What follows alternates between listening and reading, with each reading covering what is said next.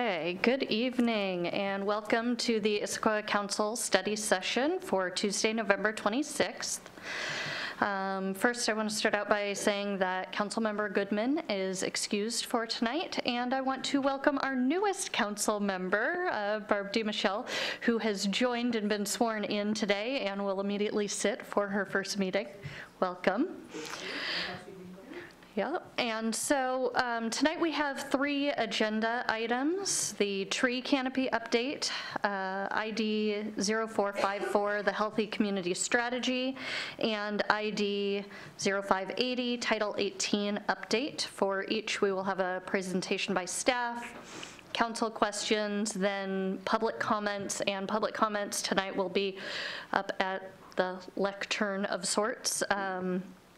And then council direction ultimately back to the administration. And so tonight we are going to start with the tree canopy update presented by Jeff Watling, our Parks and Recreation Director. Thank you so much. Good evening, council. Yeah, so tonight the tree canopy assessment was completed, and excited to provide you this update. As you know, this was one of our 2019 work plan items. Tonight is an informational update. In fact, it was originally scheduled for December 2nd, but I think given time and opportunity, we squeezed it into this study session, so thank you very much for that. Given our allotted time and certainly the items on the rest of the agenda, I'm not planning to go into a deep dive into all of the data, the very rich data that's in this assessment. What I'm hoping to do in this allotted time is to provide an overview to help further acquaint you and others with the format of the data, and then spend some time on the recommendations that are in the document, and then thus allow ample time for council feedback, public comment, etc. So with that, we'll jump into this. So the purpose, why this was put on our work plan was certainly, I think, a shared goal that we wanted to update the prior tree canopy assessment that was done in 2012. You're going to notice in the document, it's going to reference 2011 data. That 2011 data is what was in the 2012 report. You'll also notice in the report, this report, though we're talking in 2019, references 2017 data, because that's the data that was used for the assessment we have in front of us. To do this work, we partnered with our colleagues and friends at King Conservation District and utilized a consultant, Planet Geo. 2 staff from King Conservation District are here tonight. I want to introduce Bay Covington and Mike Issaquah from KCD, so thanks for joining us tonight. So that I don't bury the lead, overall in this assessment, it showed a tree canopy cover, our tree canopy cover at 51%. This does represent a change from the 2012 assessment that had our tree canopy cover at 48%. So certainly represents progress. Though this is informational tonight, I think there is a council question both for tonight and I think really as we move into 2020, and that's something we're even asking ourselves, obviously as staff, but how can this assessment and how can this data set inform and further support the city's strategic and comp plan goals? I would add to that also our operational goals.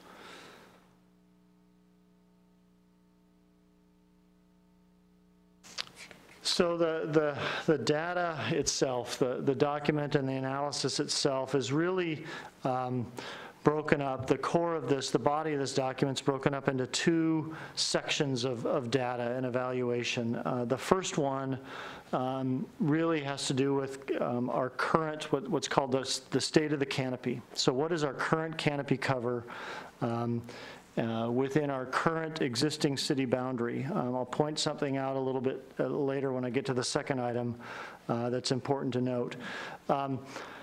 So not only looking at this collective citywide 51%, the assessment then in this section of the state of our current canopy, then begins to tabulate the information in some really helpful ways and some useful ways by running it through a variety of boundary types. You may have noticed those boundary types include ownership.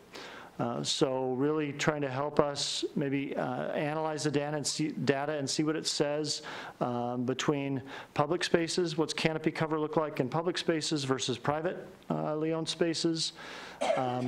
Zoning is another boundary type that we look at, sort of asking ourselves, what does canopy cover look like and what is it telling us within our various uses, land uses? And this is zoning, city zoning, so really looking at that from a city scale. The land use lens takes a look at that canopy data through King County comprehensive land, comp plan land uses to maybe help us get some perspective on if we're wanting to seek some countywide scale in terms of how we compare or what canopy cover looks like compared to some of those county land uses. A really helpful breakdown, I think, for us as we look at development planning and other land use planning is the planning sub-areas. So the 16 planning sub-areas, this tree canopy analysis is broken down into those sub-areas. And then lastly, we have 24 census block groups within the city. That data is filtered through that boundary lens to see if there's any indicators for us with canopy cover in terms of demographic or and/or socioeconomic data or comparisons. So with that section of sort of our current state of the canopy, the next section of the document then begins to say, all right, now that we have a sense of where our current canopy is, how does it compare? How do we begin to look at that prior assessment and see where, and let's analyze change from that 2011 data to the 2017 data. I want to point out when you get into this section, the boundaries are a little bit different in that I think the report did a really good job of making sure in this section we're looking at apples to apples. So whereas in the first section, the state of our canopy, we were looking at the current city boundary. So there were some boundary changes that occurred between these dates. Lake Sammamish State Park was annexed. So that land was identified in that first section, the state of the canopy. In this analysis, the change analysis, the consultants were really good at making sure we go back and let's do an apples to apples with our current data, but let's compare it to that same boundary as we had in 2011. So important to see and understand that distinction. What's interesting to note is even with that apples to apples comparison, there was a 3% positive change in canopy cover from 11 to 17, 2011 to 2017. And then we often like to ask ourselves, how do we compare to our neighbors and our other county cities?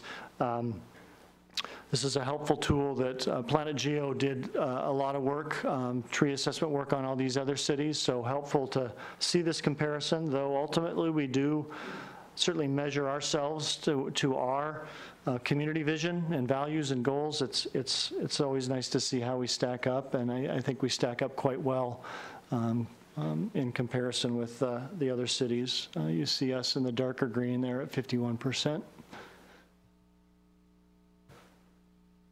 And the last item of my staff report before discussion is just looking at the recommendations and calling out what the recommendations were on. You'll see this on page 26 of the document. There were 5 suggested recommendations that came from this.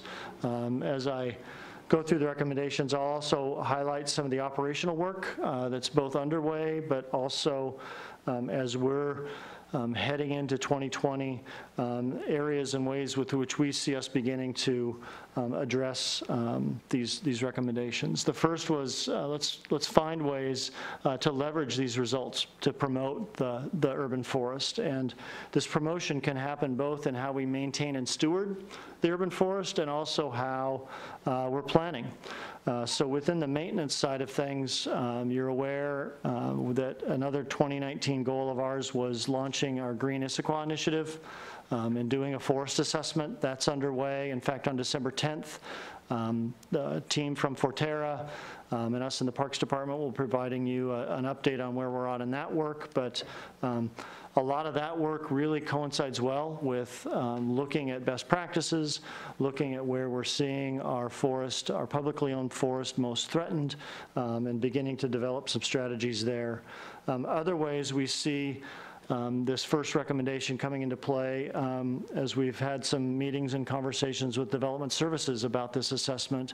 You'll hear later tonight some of the work with updating Title 18 and how this data and this tool can help in that work. The second recommendation was let's use the results to prioritize future plantings. And yes, absolutely. And as I said earlier, as we begin to complete that forest assessment with Green Issaquah, we'll be putting together a management plan that you'll be seeing in early 2020. That plan will include priorities, and those priorities also include not only restoration, but where can we target plantings. So this assessment will certainly be a great source of information for that work. Maintenance of street trees was seen as a recommendation, and yes, certainly, absolutely. And as the department that oversees a majority of that street maintenance, we really see this not only in ongoing maintenance and stewardship of those trees, but also the systems and processes that support those street trees. So I would, as an example, note irrigation. So street trees often don't survive and thrive on their own. They need support systems, and so we do have some tired irrigation throughout our infrastructure, and that's something we're certainly paying attention to, not just the trees, but those systems. Another example is as we work with development services on that Title 18 work, let's look at planting standards. How are we planting those street trees to assure best practices and ensure the survival that we want within those street trees. Fourth recommendation was education and outreach programs towards private landowners. I think this is something that we do informally, but I do think that there's opportunity for us to look at maybe more intentionality and how we further explore informing, educating private property owners of the forest that exists on there. The trees on their property are part of the urban forest, and what can they be doing to support that? So that's certainly something we can work further on. And the last recommendation was calling out this interactive canopy planning tool that really came with this assessment. And what this is Planet Geo, who does this work around the country, they support a very robust interactive software system that this data is now fed into. This would allow us as staff, you as City Council, residents, other community members to access this interactive tool to not only, I think, dig a little deeper into the data, but look at ways, scenarios, if we were to plant trees in certain areas, what would that do to the data? So a great opportunity there to not only use that as staff, but we'll be working with the communications team and administration on how we can further promote that resource and that tool. Again, not just for us as staff, but for the community as well. So with that, that's my quick staff report. Questions, comments? Councilmember Mertz or President Hertz? Director Watling, thank you for that report. I want to first mention it's a little bit tough. There's information in this presentation tonight that isn't in the packet. I mean, this presentation itself is not in the packet. There's specific technical data that's in this presentation that's not in the packet about comparable cities, and then the recommendations are not in the packet also. So it's a little bit tough for us it'd be nice to be able to preview this information. Yeah, and I apologize for that, and I know with the schedule change, we worked really fast to get this in the agenda, but that's a great point. Thank you. Two specific questions. How did we go up? I don't recall transferring a bunch of, I don't recall large new swaths of canopied land. How did we get from 48 to 51? Yeah, the assessment, I think, asked that question, and I think on page 20, it, I think, identifies, I think, a number of reasons. I think there has been growth in the trees. I'll read from the assessment itself. I think there's also an increased accuracy, quite frankly, in some of the base information. Though evidence of canopy losses due to urban development were observed, there were also evidence of expansion of forest resources through tree plantings and natural growth. There were many instances where the 2011 data appeared underestimated. However, the use of LiDAR data from 2017 assessment combined with the natural growth allowed for easier capture of some of the smaller trees, resulting in a citywide gain. So I say that quote because the report itself is I think, saying, yes, there's probably some gain, but some of that 3% is probably just a sharper assessment and evaluation of the data. Got it. And I note that the plus or minus on this is, the gain is within the plus or minus, so as it points out, it could be statistically not significant. The second question that I have is, could you bring up the comparable cities again? So part of me is a little concerned that I don't see what I think of as comparable cities here. I don't see Sammamish, I don't see Redmond, I don't see Kirkland, I don't see Snoqualmie, I don't see North Bend. I see cities that are all substantially more urban than our city. So part of me is just a little skeptical that this is an actual comparables list. So I don't know if I'll feel warm and fuzzy about being number 2 on this list until I see some cities that I feel look more like us. Yep, great point. We weren't going for warm and fuzzy. We were going for information that Planet Geo had on hand, but it's a great point. Deputy Council President Batiste. Just to follow up on that question, I'm not positive if every city has every city done a tree canopy assessment. I seem to have a recollection that some have, some haven't. It's not a requirement, so I don't know. Some cities haven't, so we may not have that data. And then with the urban forest, I know we talked a lot about that, and we to think back on our initial conversations about this, and the tree canopy was something that really came forward as work that we would do in the upcoming year. Are there other elements of just the urban forest work plan in general that will be coming up, or is this sort of our top? I'm trying to think back on the conversation. Yeah, it's two key items in 2019. So this canopy assessment update, and then the work we're doing with Forterra that you'll hear on December 10th in terms of launching the Green Issaquah initiative. Issaquah. Okay, Yep. Okay, thank you. You bet. Councilmember Ray. Thanks. So I think this is great. I think we're headed in the right direction on tree canopy. We all want to be greener. But I can't help but think about urban wildfires and what are we doing and how can we use this data to help us better prepare in the unfortunate event that something like that should occur.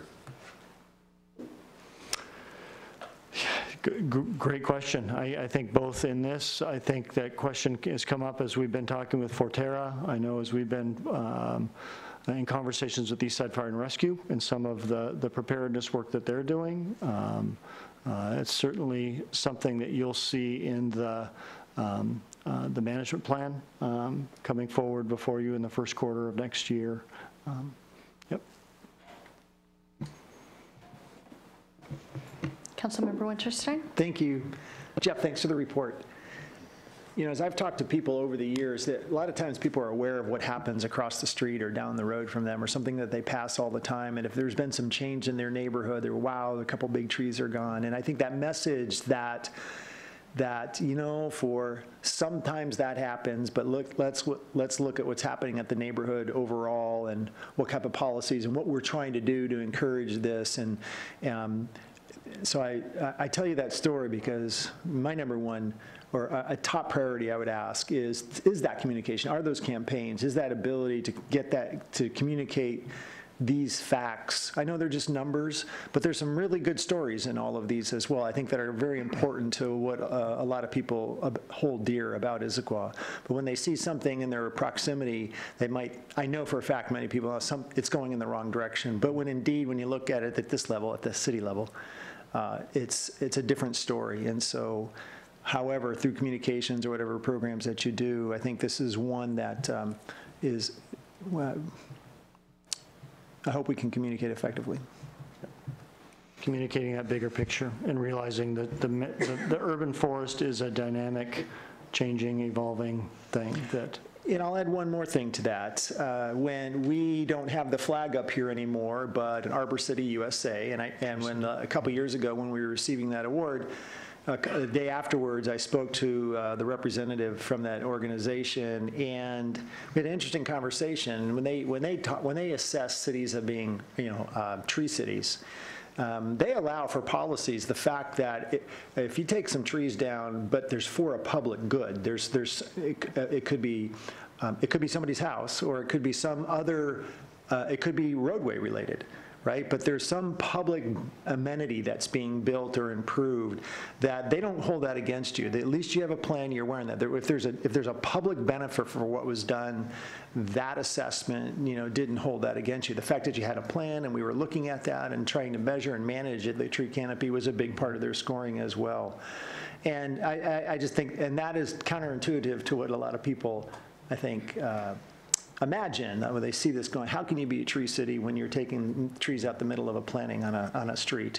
Well, we're doing this to improve the roadway. And I think that's kind of the education, that not everybody has the same kind of understanding of how these measurements are done. But again, if you just look at one project, you might draw the wrong conclusion.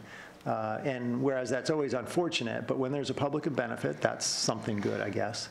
But the comprehensive story is important. Thanks. Councilmember DiMichele. Hi, thank you. So I learned a lot from this, Jeff. It was a really thorough report. And I think I'm following along with Councilmember Winterstein.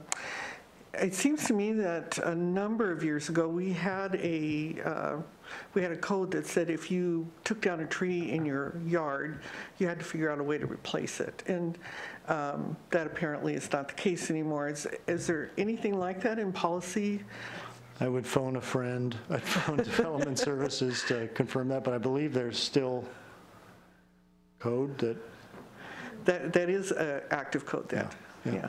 Okay. Mr. Niven is making his way. Oh. The cheap seats. No. Good evening, Keith Niven, Development Services. So the code right now talks about trees in terms of number of trees you can remove per year with or without a permit, and then when properties are redeveloped, how much of the tree canopy needs to be preserved as part of that activity.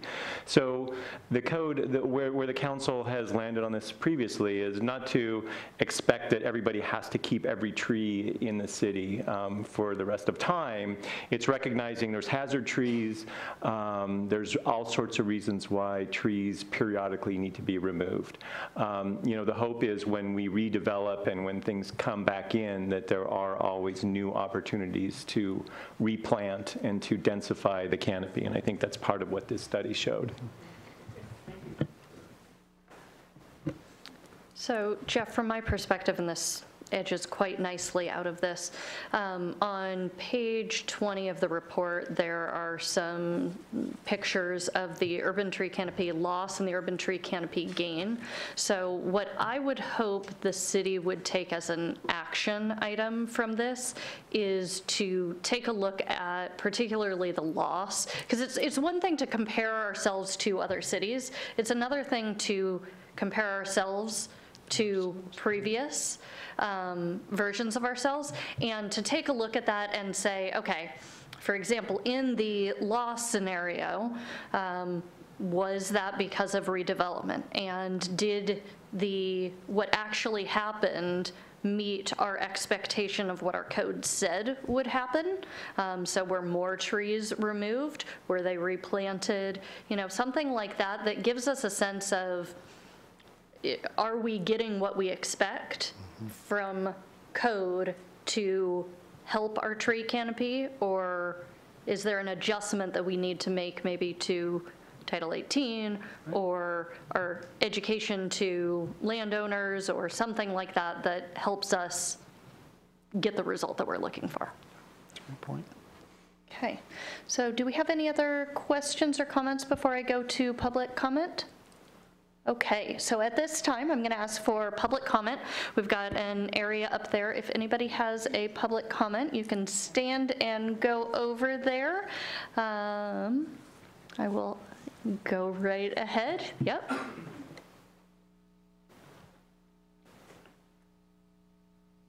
Yeah, and go ahead and state your name and any relationship. And okay. Yep, good evening. My name is Mike Issaquah. I'm the Forest Stewardship Programs Manager at King Conservation District.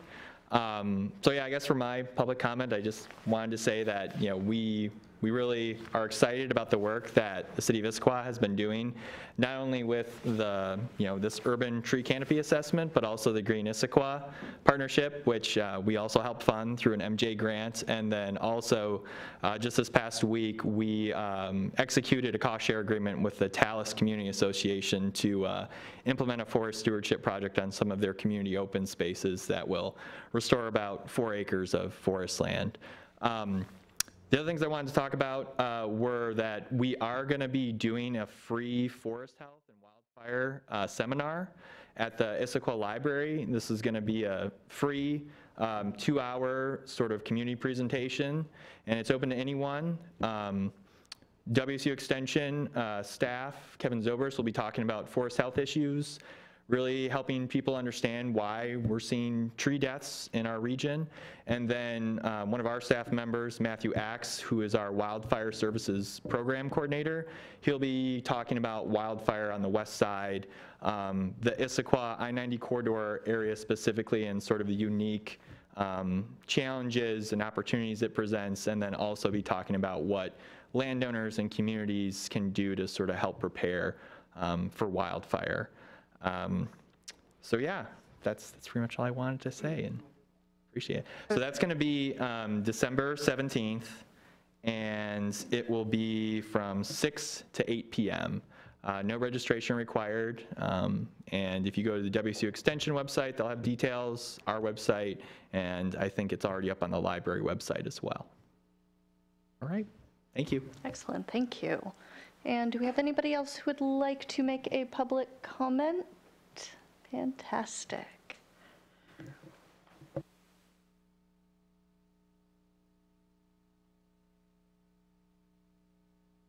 And my name is Mary Lynch, and I reside at 2690 Northwest Oakcrest Drive, Issaquah, Washington. And I want to thank the city for funding this. It's something that I've personally been asking for a number of years. Because to be very honest, I've asked for the copy of the 2012 document and have never received it. The only thing I have available is a 2006 study. So it's really interesting to see that we had to 2012. That being said, I haven't really had a chance to dig into it and read through it. Still have a little bit of concern is, and kind of to back up some of the comments from the council, is this was done in 2017. We've had quite a little bit of development and trees canopy loss since then, with some developments along Newport Way, those up around the Providence Point, along 43rd, Kilcary, and other areas where we've had old, established big leaf maples that have gone down. Just recently along Newport Way with an expansion of Riva, we also had some canopy trees come down, and basically we're told by the city that street trees are not protected. Because when those came down, we tried to say what's going to be replanted there. And we're told that there is no code, there is no protection for street trees. So something going forward, especially since it's been noted in here how important our street trees are to our canopy, is I really think we should have some assessment. And I know that it can be public benefit to remove them, but if we remove trees, and what I just died this week when I drove down and saw them looking at the sycamores along Newport Way. And luckily, they just trimmed them up. But I know there is has been some talk with the skate park that all those have to come down if we widen Newport Way there. And those trees ought to be replaced, and if at all possible, saved, but replaced someplace else. The other thing that happens, that I noticed that happens with code is, yes, we replace a certain number in a complex, but what like happened with ours many years ago is they required them to plant cedar trees. Well, those cedar trees now have become hazardous trees. And there's no real code now. Our tree code that I worked on and tried to get so it really meant something is really weak and watered down. There is really no, homeowners don't have to replace the major trees that they cut down. So most of those trees that were planted 30 years ago as part of the code are coming down because they're hazardous trees, because they're too big and close to the house and don't have to be replaced. We also had a citizen about 3 weeks ago cut down 2 beautiful oak trees because he said they were hazardous trees. They weren't close to his house that they caused anything except leaves, but he didn't have to replace. And these are, again, 25-year-old beautiful oak trees that were removed and didn't have to be replaced. So I think we need to really strengthen our codes for tree removal and make sure that we're replacing wherever. When we have mitigation, I've seen no documents of when somebody doesn't have to plant trees because of mitigation, i.e. Evergreen Forward. Where is that tree fund being monitored, and where are those number of trees that are being allowed to be cut? Where are those being replaced, and what are they being placed with? And although I like street trees, I don't think street trees do the amount of stormwater management that a big leaf maple or a tall evergreen does. And I really appreciate working with King County, and I think going forward, because of climate change, we do need to look at the different types of trees that we use. So we need to improve the code for existing residential, for new development, and for city parks, schools, which we don't really maintain and require them, as well as our public operations and our public right-of-way. Thank you. Thank you. Connie?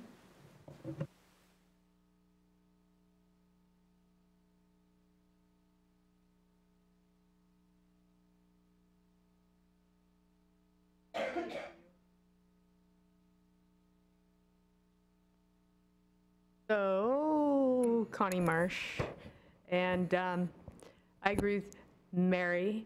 I've had many a conversation about all of those things and made little forward progress. It just seems like when you're looking at the city and all those functions, there should be a standardized way to go through and ascertain what your tree impacts are going to be and what all departments, right-of-way or not, are required to do for replacement. And right now, they're because it's right-of-way, they don't have to go through our regular land use code. They have their own standards. And the Parks is fascinating because Parks is madly planting trees in some places, and we don't really know where or how or whether they're growing or whether all those Boy Scout projects do what they hope. And then they also take down trees and try to maintain street trees. Very complex. So my overarching thing that I didn't see in the report is there's trees, then there's reasons for trees, and then there's the right trees in the right places to do the right things. And you don't just plant a tree because you're planting a tree and that's automatically a good thing. When we have parking lots, we have security, we have concrete shading, we have all types of reasons for those trees and heights. In the central Issaquah plan, we don't even have to plant trees in parking lots. We can use man-made decorative screening instead of any green pretty much at all. And I totally disagree with that, because that is just asking for a heat sink, because one of the reasons that we have trees in parking lot is to offset this heat that you get in parking lots and provide shade and respite for people. So when we plan where we should have our trees, we also have to figure out why we should have them there. And then we have to figure out how we are going to maintain them, and how on private development we are actually going to make sure that they maintain them. Because if we aren't looking and they cut down the trees, then they can do more bad things to their property in the future because it's not in as good a condition. And if your property is in bad condition, then you don't have to improve it because it's in bad condition. Sounds crazy, but it's true. You only have to offset or mitigate your impacts often. So if it's bad, it can stay bad. You can't make it worse. So we don't have really any review of private plantings that are required. After our 5-year maintenance and monitoring period, unless a public person complains about it, it could be gone. We don't even know. So unless they want something, if they want to put in a new irrigation, then we can BAP them. And yes, it's about tree canopy. But when you're thinking about what to do with tree canopy information, I think you have to look at it in a more complex way. Thanks. Thank you, Connie. And yeah, go ahead, Steve.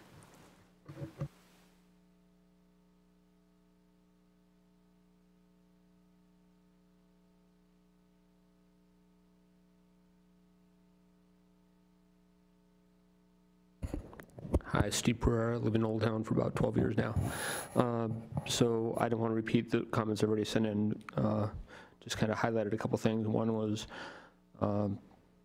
it talks about street trees and other trees. Often the trees that are replaced with little scrawny trees that don't seem to meet the same definition of type of tree or provide the same benefit of tree. So I'd like to see some standardization as far as language, as far as what's required for tree replacement. I'd like to see some and looked at of what Issaquah standards are for what percentage of tree canopy we're seeking to maintain in Issaquah. If it went from 48 to 51%, I've heard of 50% is what we wanted to keep it at. What are we willing to do to make that happen? I'd like to see some goal statements in there that aren't in place today.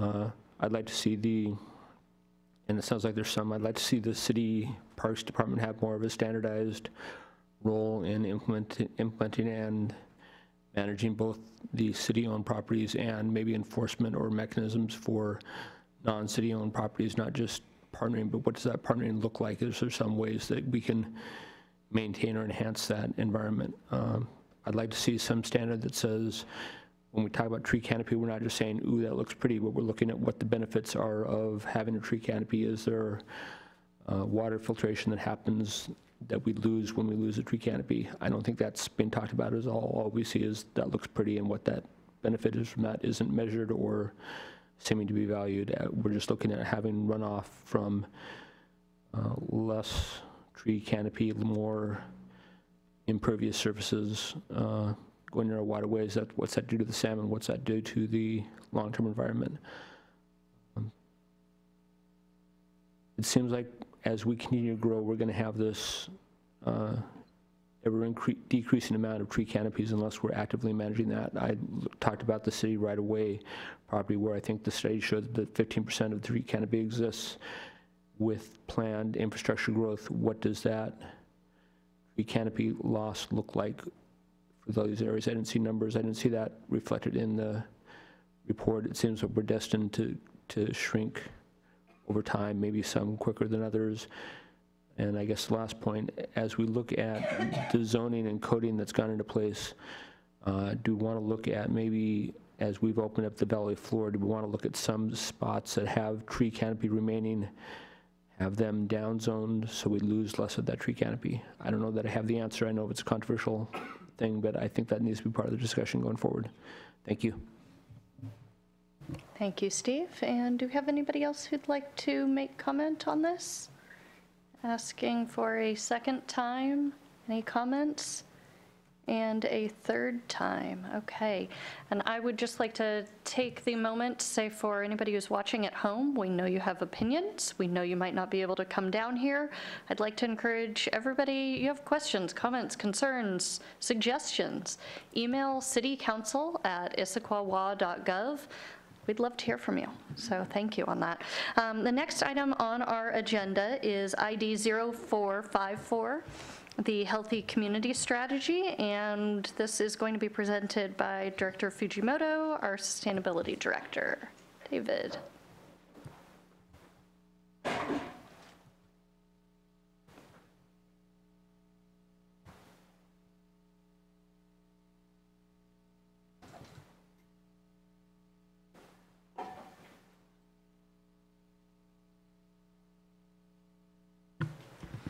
Good evening, council members. Again, David Fujimoto, Sustainability Director. Thank you for having us here tonight. I'm also joined here by a couple of folks, Monica Negrila, who's relatively, well, sort of new to the city, I should say. She's almost just about a year here. She's our Human Services and Social Sustainability Coordinator. She comes to us from a regional nonprofit. She was previously the Executive Director of a behavioral health organization, so we're really glad to have her join us here. And then we're also joined by Erica Rett, who works with Burke Consulting, has been working with us on this project on some of the technical aspects as well. There are a couple of additional team members who are not here. I'll talk a little bit more about how we've integrated some of this work. It relates to some housing strategy work on Strategy 9 specifically. Trish Heinonen in our long-range planning group has been part of that, as well as Courtney Garcia with the Senior Center in looking at some of the senior needs. So there's some additional team members.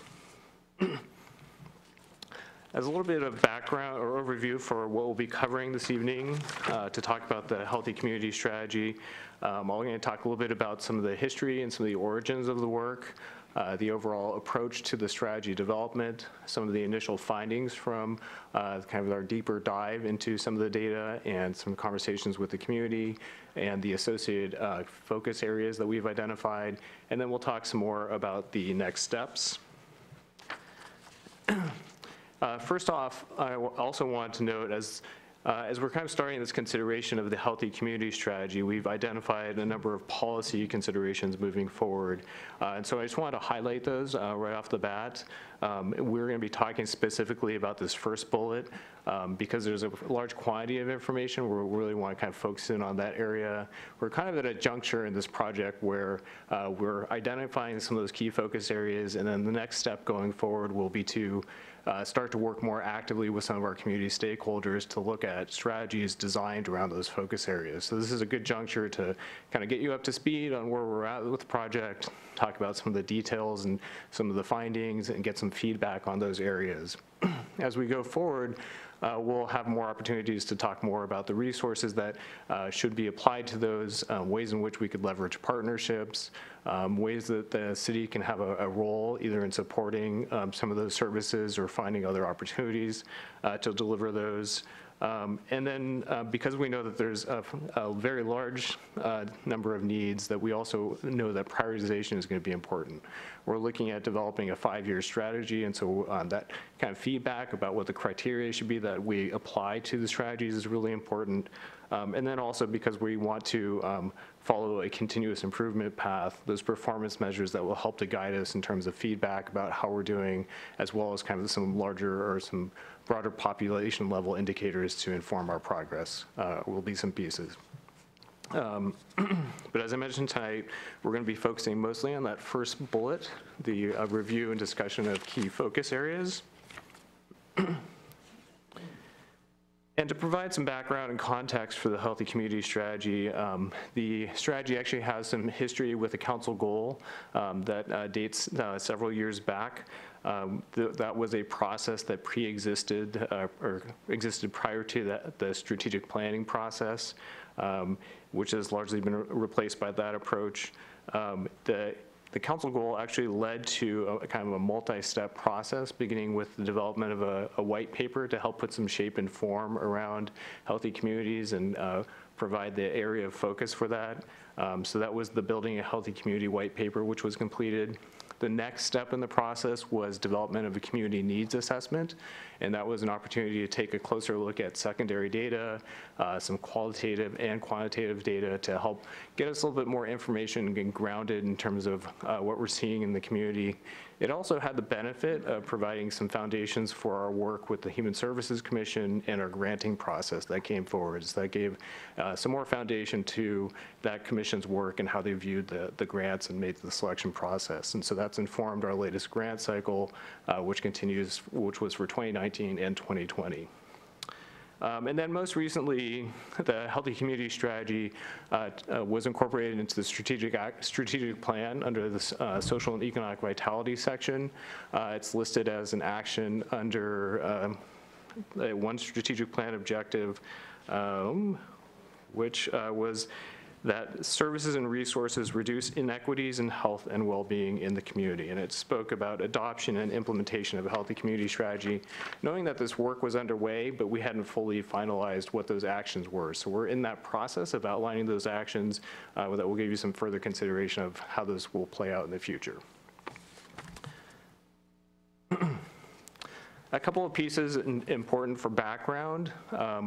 The white paper and the community needs assessment spoke about this approach of using a social determinants of health, a framework for thinking about healthy communities.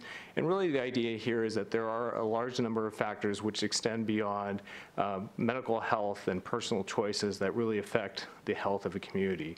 A lot of these are upstream, a lot of them are correlated, but there are a variety of things that are really important to the health of the community. And so this is a broader view of health.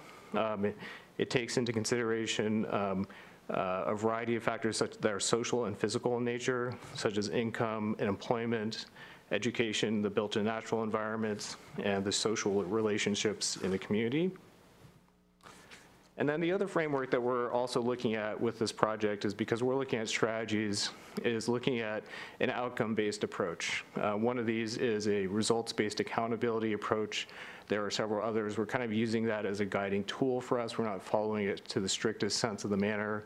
But the idea is really that the focus is on outcomes and results that we're desiring to see in the community. So as we think about these focus areas and these populations, we'll be working to further outline, what are the results that we're hoping to achieve, or what are the changes that we're hoping to see in the community. And then we work backwards from those desired outcomes to develop strategies that will help to move the needle, if you will, on those different strategies. And then we also know that because these strategies will take multiple actors in the community, it's not just a city effort on its own. We do have a robust community of nonprofit organizations in town. A large part of this is working collaboratively with those organizations, because we know that each of our individual contributions will help to make the change over time. So that's a big part of it. And then the other part is that it really uses data to inform progress. Provides for accountability. It's a way for multiple organizations which have common goals to align and to take a look at the data and to use that to inform how we shape the work, how we make changes, and how we proceed forward. So in that way, it also helps to foster collaboration. And you'll see that kind of that box on the lower right talks about, that's actually related to an approach on data. It talks about both quantity and quality of data and outcomes and results, and both the effort and the effect. And so we can talk about how much of a thing we deliver, how well we did it, but ultimately what matters is anybody ever actually better off? And so that's really thinking about the effect of the work that's being done. And then, as I mentioned before, we had a couple of other staff who have been working on this project with us. As we started to scope the work, that we identified that there was some related work that was planned or underway in the city. That was related to the Housing Strategy 9, as I mentioned. That was kind of the strategy that was focused in on the services related to housing. So it was a little bit more about thinking about kind of what are the supportive things that actually help affordable housing or vulnerable populations be successful, because we know that just having the housing by itself won't lead to success. So it talks about seniors, individuals who are experiencing homelessness or housing insecurity, individuals with disabilities, kind of those special populations. And so we took a look at that, knew that that work was happening, had some conversations with our development services department and incorporated that work. At the same time, the city was starting to take over services for the senior center and starting to look at how do we best serve our senior population. And so there is a grant that the senior center was able to secure. I think it's actually coming to council in the next month. But as a part of that, there was a senior needs assessment that was being looked at, and that will help to provide a nice supplement to the community needs assessment. And I'll also think about kind of senior services beyond the doors of just the senior center, but services to seniors overall in the community. So this is a better way, or a way to provide for a more holistic look at those populations in the community and kind of bring them all together under one overall strategy. And then I'm going to turn it over to Monica next to talk a little bit more about kind of the specifics of the approach and how we kind of dove into the details. And then also Erica will be going into some of the findings as well. And then we're happy to take questions along the way. Thank you, David. I can scroll for you if you like. Or okay. Well, either way. Thank you. So as David mentioned, I will provide some additional information regarding the approach and methodology we used for the Healthy Community Strategy. We started by building upon the work provided and conducted in the community needs assessment. Our intent was not to redo the needs assessment, but rather to further analyze and provide for a deeper understanding of the gaps identified in the community. Our work centered around the experiences reported by the community members, and in the next few minutes I will also talk a little bit more about our engagement and outreach process. So for the community needs assessment, based on both the quantitative and qualitative data done during that work, the community needs assessment identified 4 major themes, also referred as to needs or gaps in our presentation. The first one was disparities by race and ethnicity, sex and income. Next was lack of stable housing, barriers to accessing services and resources, and behavioral health norms and resources.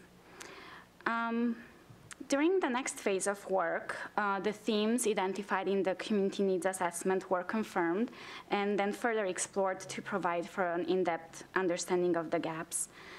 We accomplished this by conducting stakeholder interviews, community engagement such as focus groups and informational interviews, outreach to the community, and attending events in the community where we could meet with residents. We also gathered demographic and statistical information, the quantitative data, and then we conducted an inventory of housing and supportive services. For the stakeholder interviews, for this project, we conducted interviews with 18 organizations that provide support and services to Issaquah residents. We selected the organizations based on the work they do in the Issaquah community and based on the variety of services and supports they provide. We also considered the development of new programs and services since the last round of interviews. And we also considered the variety of sectors that would be represented, such as the educational system, health, first responders, faith communities, or nonprofits. In addition to the list of organizations that you see on the screen, there are also a few other organizations that were not able to participate in the interview, so it's not a full comprehensive list. For the engagement part, we participated in a series of community engagements. Specifically, we conducted 3 focus groups with youth in the community, including cultural groups, 3 other focus groups with adults, and this one also included a focus group with cultural groups. We also engaged with individuals who are homeless. We held a focus group at the senior center with seniors. And we participated and engaged with residents at a health fair that was held at the Swedish hospital. And in addition, we conducted interviews with city staff who, from multiple departments at the city who serve the community. We engaged with over 120 residents in this process.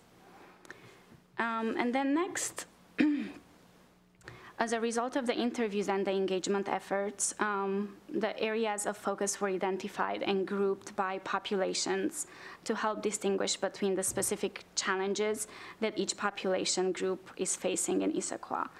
For example, behavioral health norms are reflected differently for the different age groups. What a youth may be facing may be different than what an older adult or aging adult may be facing.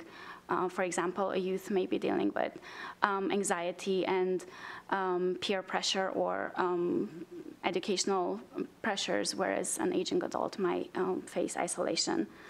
So for that reason, we decided to group the data that we gathered by the different populations, by the different, by the different age groups. In addition, we also realized that people have multiple needs that are interconnected, and therefore taking a more holistic and person-centered approach makes more sense. And so that was the other reason why we decided to group the data by the different age groups.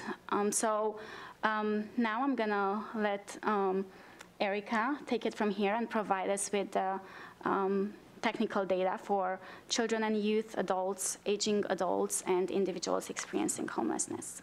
Thank you.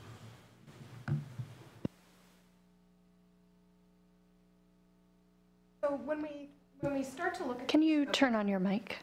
Thanks. Sorry. Better now.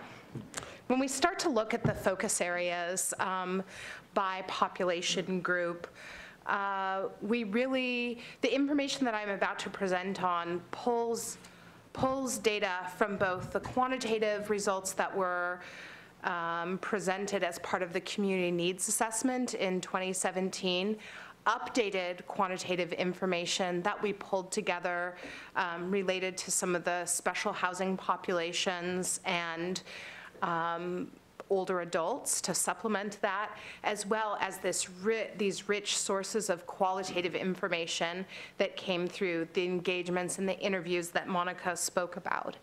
And so by combining both those quantitative and qualitative sources, I think it gives a really rich picture of the types of needs that residents in Issaquah have. So when we start to think about children and youth, we know that youth in the community are challenging are facing a whole host of challenges. One of the things that was reported to us has to do with bullying. Bullying generally occurs, we don't have a specific statistic to Issaquah, but state rates of bullying and national rates of bullying tend to hover around 20%.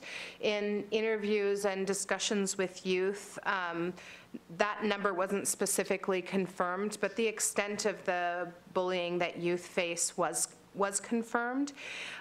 Particularly bullying occurs due to appearance, issues of culture, race, and ethnicity, gender and gender identity, sexual identity, disability, and religion. Another challenge that youth face really has to do with the amount of pressure that they feel. They feel pressure to keep up academically. They tend to feel pressure to please their parents and families, and also pressures to keep up with other youth or their perception of how well other youth are doing. And so what we see is some issues with anxiety, depression. We know that according to the Healthy Youth Survey, which is done every 2 years by the state of Washington, that 17% of Issaquah 12th graders have considered suicide at some point, which is a fairly alarming statistic, I think.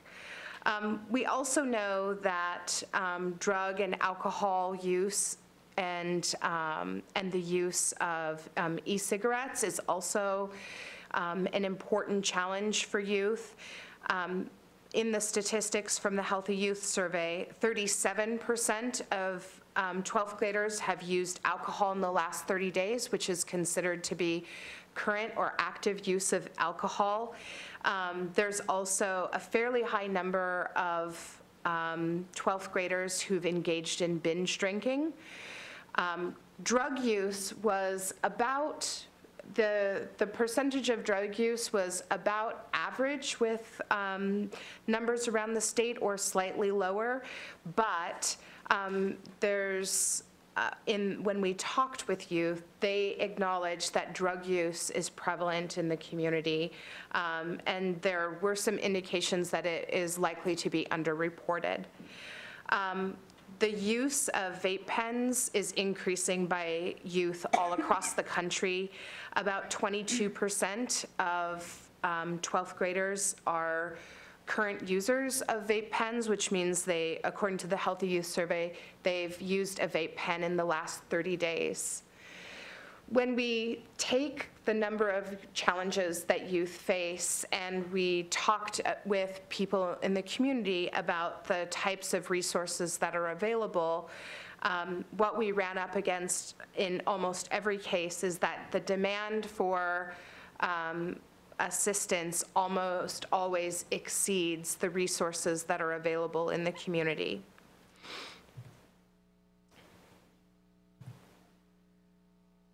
Adults have a variety of needs, and it's really interesting in the needs that we're going to talk about for adults, including housing insecurity and housing affordability.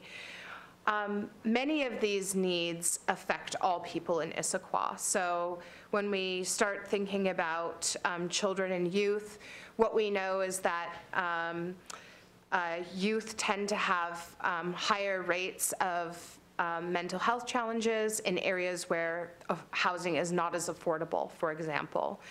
And so a lot of the needs and gaps that we talk about for adults have very specific consequences for people of all age groups.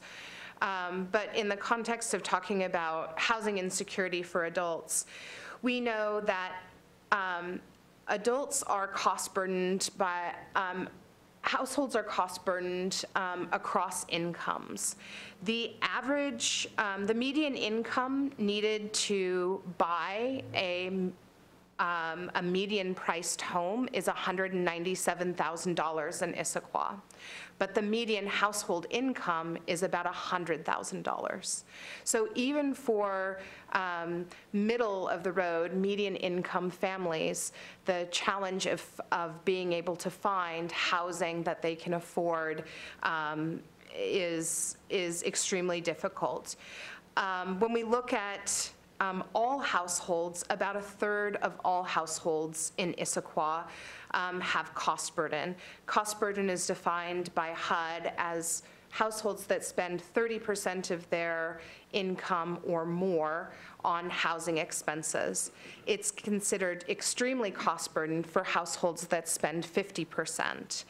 And so when we take a look at the variety of income levels, clearly for the lower the income, the more likely a household is to be cost burdened, which is shown on the bar graphs as the light blue is the regular cost burden and the dark blue is the extremely cost burdened. So you would expect that the lower the income, it's more likely to be cost burdened, but it is important to see, even for moderate income, we have more than, we have 38% cost burdened at those median income. What happens when households are cost burdened? They tend to make trade-offs. They don't have money to spend for childcare, or which means that children are more likely to be taking care of other children, or adults have to make trade-offs to make the childcare work. They're less likely to spend money on medical care or to get needed medical treatments. There may be less money for healthy food or investments in transportation or to be able to pay for transportation or utilities. So households are at all levels are making these trade-offs. When we look at the housing options that are available for adults in Issaquah or for families in Issaquah, a couple of interesting points of information. First of all, Issaquah has a mismatch between housing stock and household size. If you take a look at the number of one-person households in Issaquah, it's 30%. But only 13% of the housing stock is available in studio and one-bedroom units. Now, we know that not everybody who has a one-person household wants to live in a one-bedroom unit. But what happens when the unit sizes and the households don't have a closer match is that there's a lot of pressure on those few units that are one bedroom. For maybe older people who are looking to downsize, that there aren't smaller units available, and that increases the pressure and creates affordability issues for larger size units as well. And so having a mismatch between the housing stock and the housing size does freeze a fair amount of housing from being able to go through a cycle of exchange. The other thing that we know about housing options is that there's very few rentals available that accommodate people in wheelchairs.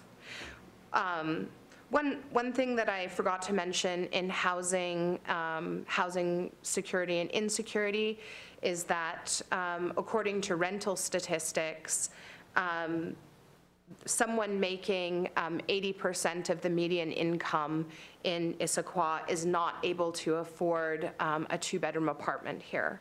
And so when we talk about housing affordability, there's both a gap in the ability to rent appropriate units, affordable units, as well as buying them. Childcare came up repeatedly in our discussions with people about a need in the community. The interesting thing is that survey statistics, American Community Survey statistics, find that households, that a fair majority of households with children need childcare in Issaquah. For households that have children under the ages 6 and under, 50% of those households have all of the adults in the household working, which means that they need childcare, full-day childcare in order to support, they're very likely to need full-day childcare. For households in which children are ages 7 or older, in 2/3 of the households, all of the adults in the household work. So that speaks to the need for the availability of programs that have care around school hours. But a vast majority of households, family households in Issaquah, do need childcare of some sort. Income expenditures on childcare are pretty interesting. For infant care, which is that 6 and under care, it varies because It varies because the range of infant care is, I believe, about $13,000 to $17,000, $13,000 to $16,000 per year is the average cost of infant care in this region outside of the city of Seattle.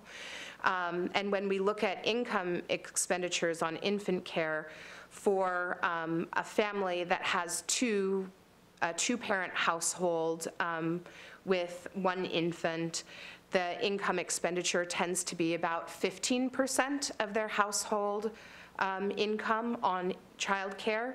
For a single parent with an infant, that tends to be about 40% of their household income in order to have childcare. We also know that with childcare, there's a great need. There's a lot of options for childcare in Issaquah, but those options tend not to have, there's not a lot of affordable options. For example, for someone who receives a childcare subsidy from the state, there's only one place in Issaquah that accepts that subsidy, which is the Bright Horizons at the YWCA Family Village, and they only accept the subsidy for residents of the YWCA Family Village. So if you receive a subsidy and you don't live in the YWCA Family Village, the closest place you can use your subsidy is Redmond. We also know that for the child care program that's run before and after school care with the Issaquah School District, the elementary school program is completely full and runs quite an extensive waiting list at every school.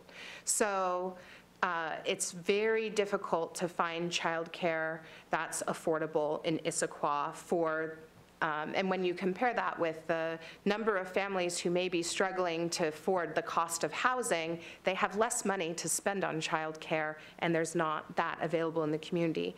We also heard from immigrant communities that childcare is really important to them establishing in the community. Oftentimes when immigrant women will come with a husband who may be employed in the workforce, their ability to have childcare on an as-needed or a drop-in basis, or even a semi-regular basis, without that childcare support in the community, it affects their ability to learn English, to navigate the variety of systems that they need to navigate to keep their families healthy and to integrate into life in the U.S. So speaking of welcoming and culturally supportive services, about 1 in 4 people in Issaquah are foreign-born, and about a fifth of the households in Issaquah speak a language other than English. What we found is that in terms of welcoming culturally supportive services, that there's a number of concerns that people have that tend to be of different cultural backgrounds. Now, it's very interesting because in some of the engagement that we did, people, both adults and youth, felt that Issaquah was an extremely welcoming community and valued the growing diversity of the community.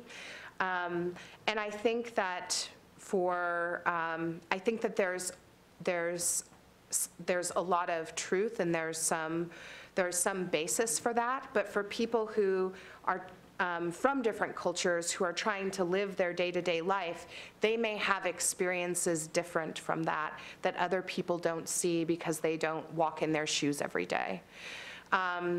There was a lot of concern from parents and adults about racial and ethnic bullying of their children in schools. That, as I mentioned in youth, that was also mentioned by youth themselves. We also know that from City's survey that people of color tend to feel less comfortable and safe in their community and in their neighborhoods. Also, when we talked with people, these types of language and cultural barriers that they experience are very, very isolating. So whether it's the mom who's home taking care of children and can't get to the ESL class, or sometimes it's the older adult who doesn't feel comfortable joining in programs that are in English because they don't feel their English is very strong. There's a variety of language and cultural barriers. Also, sometimes some of those cultural barriers aren't limited just to people who are amongst the foreign-born population. People who aren't from other countries but still ethnically diverse in the community have reported that they have a really difficult time finding ethnically and culturally appropriate providers. And the way that that was explained to me is that if you go in and you have a serious medical concern or a mental health issue, it's really, really important to know that the person who's providing service can understand where you're coming from.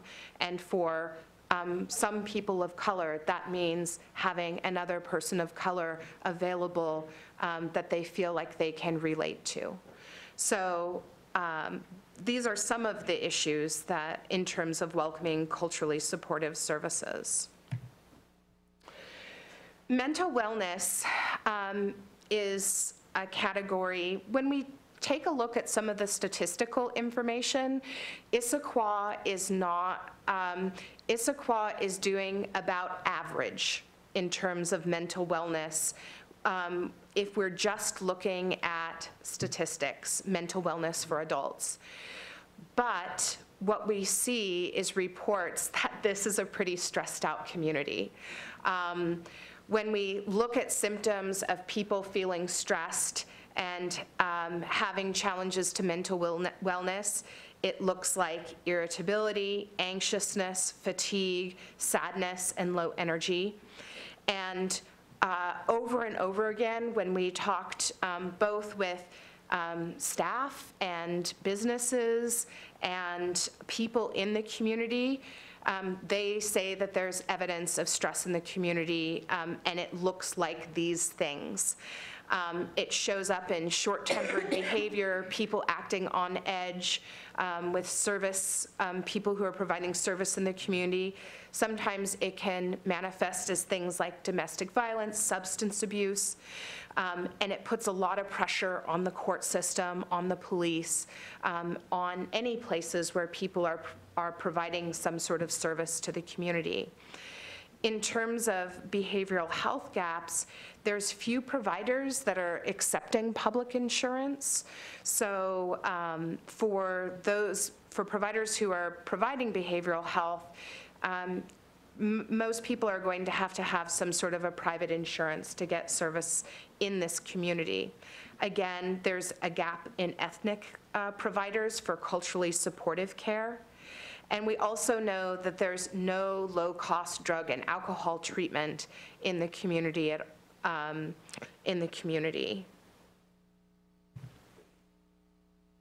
So people experiencing homelessness.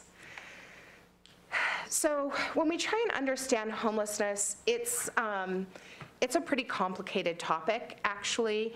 The Department of Commerce has been looking at some of the origins of homelessness. What they found is that one of the biggest contributing factor to the increase in homelessness that's happened over the past few years has been the combination of rising rents and limited housing supply.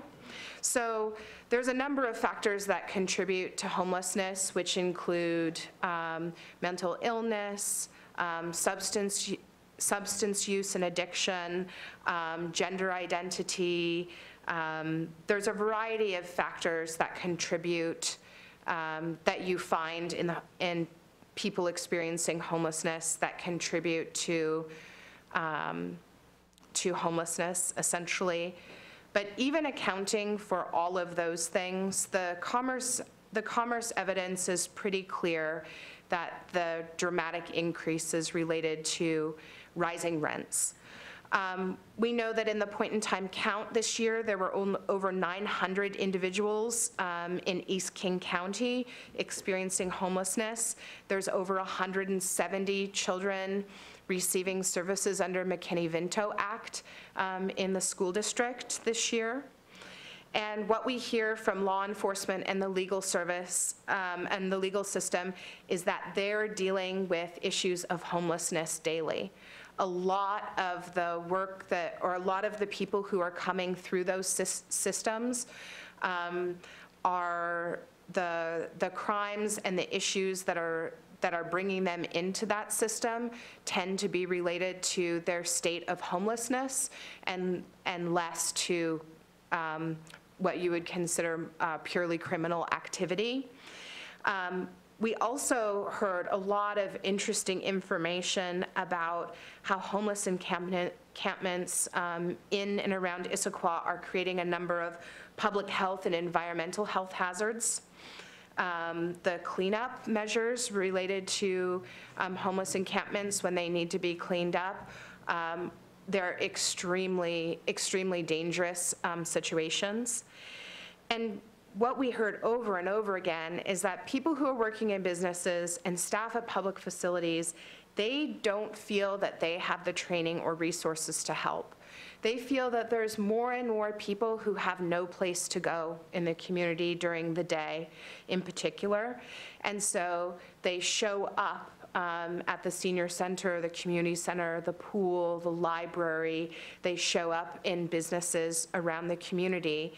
And the staff who are there do not have the ability to provide them with training and resources. And so when we are thinking about homelessness, there's really these three different areas. There's outreach to individuals who are already homeless. There's prevention of homelessness for people who are on the edge. And then there's for people who are transitioning out of homelessness, gaps in programs for self-sufficiency. For outreach, Issaquah has a variety of agencies doing outreach. None of them specify are specifically located in Issaquah. They're part of a much larger service area. So sometimes they can only get to Issaquah once every 6 weeks. Frequent contact is especially important for building trust with individuals experiencing homelessness in order to try and get them into programs and resources. There's a variety of reasons why people experiencing homelessness don't necessarily trust in the system. So having regular contact with outreach workers is really important to that.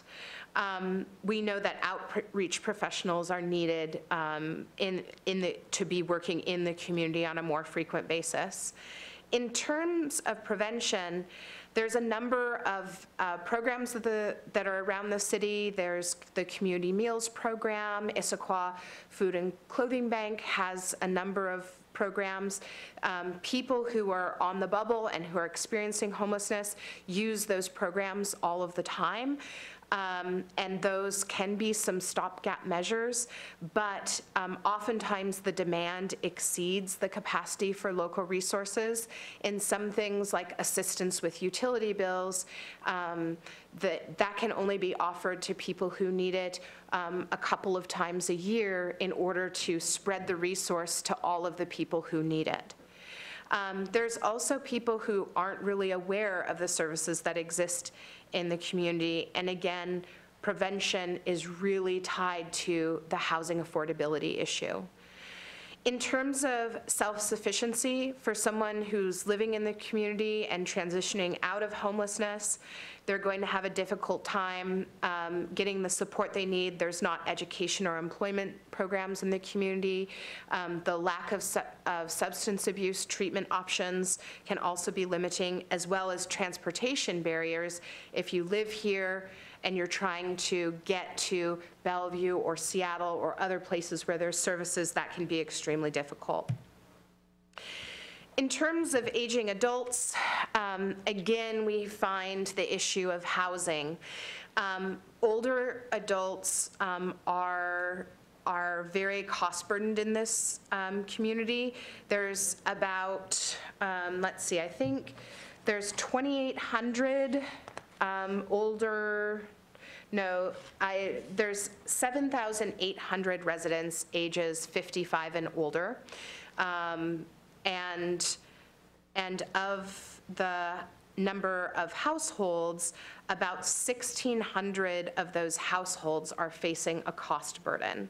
You're more likely to face a cost burden if you're an older adult living alone, and you're more likely to face a cost burden as you age. So when we look at the median income by age cohort, we find that adults, younger older adults in the 55 to 64 category, they tend to be still in the working world, and so being kind of more toward their maximum earning potential in their careers, it's not surprising that their household income is higher, that tends to be higher than average. For the age cohort of 65 to 74, people are entering retirement time, and their household income tends to be about the average. But as people age and they're 75 or older, we see that those household incomes start to drop. There's a variety of reasons for that, but you start to see some issues with housing and housing affordability. Let me just I'm going to go back. So some other issues with housing is the availability of housing. That mismatch of housing that I spoke to before can affect the ability of older adults to transition into smaller housing when they need to downsize that may be cost efficient for them. We also know that as adults start to need more service and assistance with daily living, the options for adults who need that type of assistance tends to be pretty limited. There's Eastside Friends of Seniors has a program that helps people with a few transportation and some daily living things who are living independently in their homes. But once people aren't able to live independently, there's very few affordable housing that has a service component that goes with it. In terms of transportation, 16% of older adult households don't have access to a car.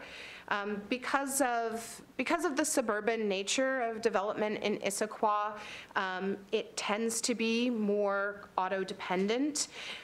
What that means for older adults is that as long as they're able to keep a driver's license or afford to have a car, they can get around okay. We heard that from focus group participants at the senior center for sure. But as people lose their ability to drive, they become more and more socially isolated. The transit system in Issaquah is highly focused around moving people on commute patterns. So it's going to go to parts of Seattle, it's going to go to Bellevue, it's going to go to Redmond Overlake. But there's really one bus that's moving, that's circulating through the community.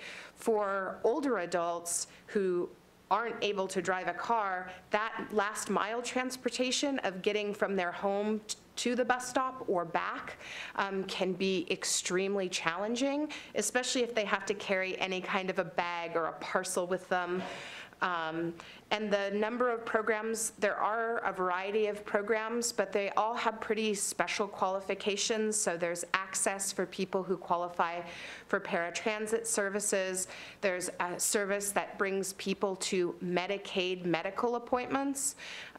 So there's a variety of services, but not all of them provide full coverage for older adults. In terms of wellness, we know there's gaps in preventative care in things like mammograms for women, in vaccinations for preventative illness. We also know that older adults report needing behavioral health support.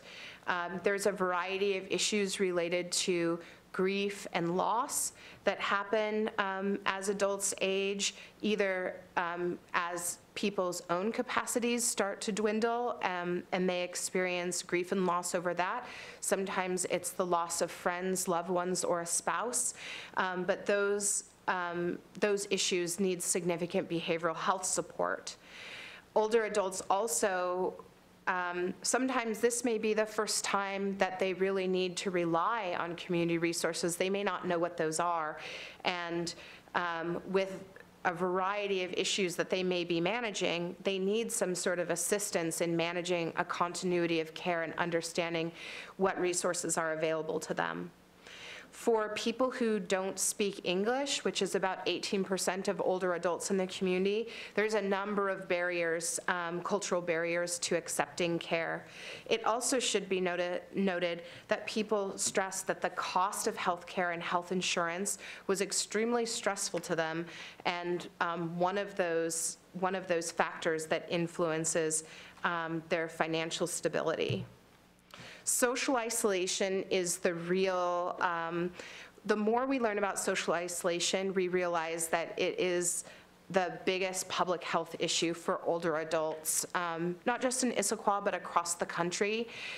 Social isolation statistically increases an older adult's chance of death as much as someone who smokes, who regularly smokes cigarettes. That's how dangerous it is for people's physical health. You see poorer physical outcomes in all kinds of things like stroke and cardiovascular disease.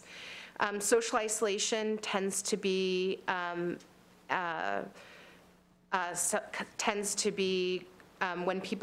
tends to happen when people start to have cognitive impairments.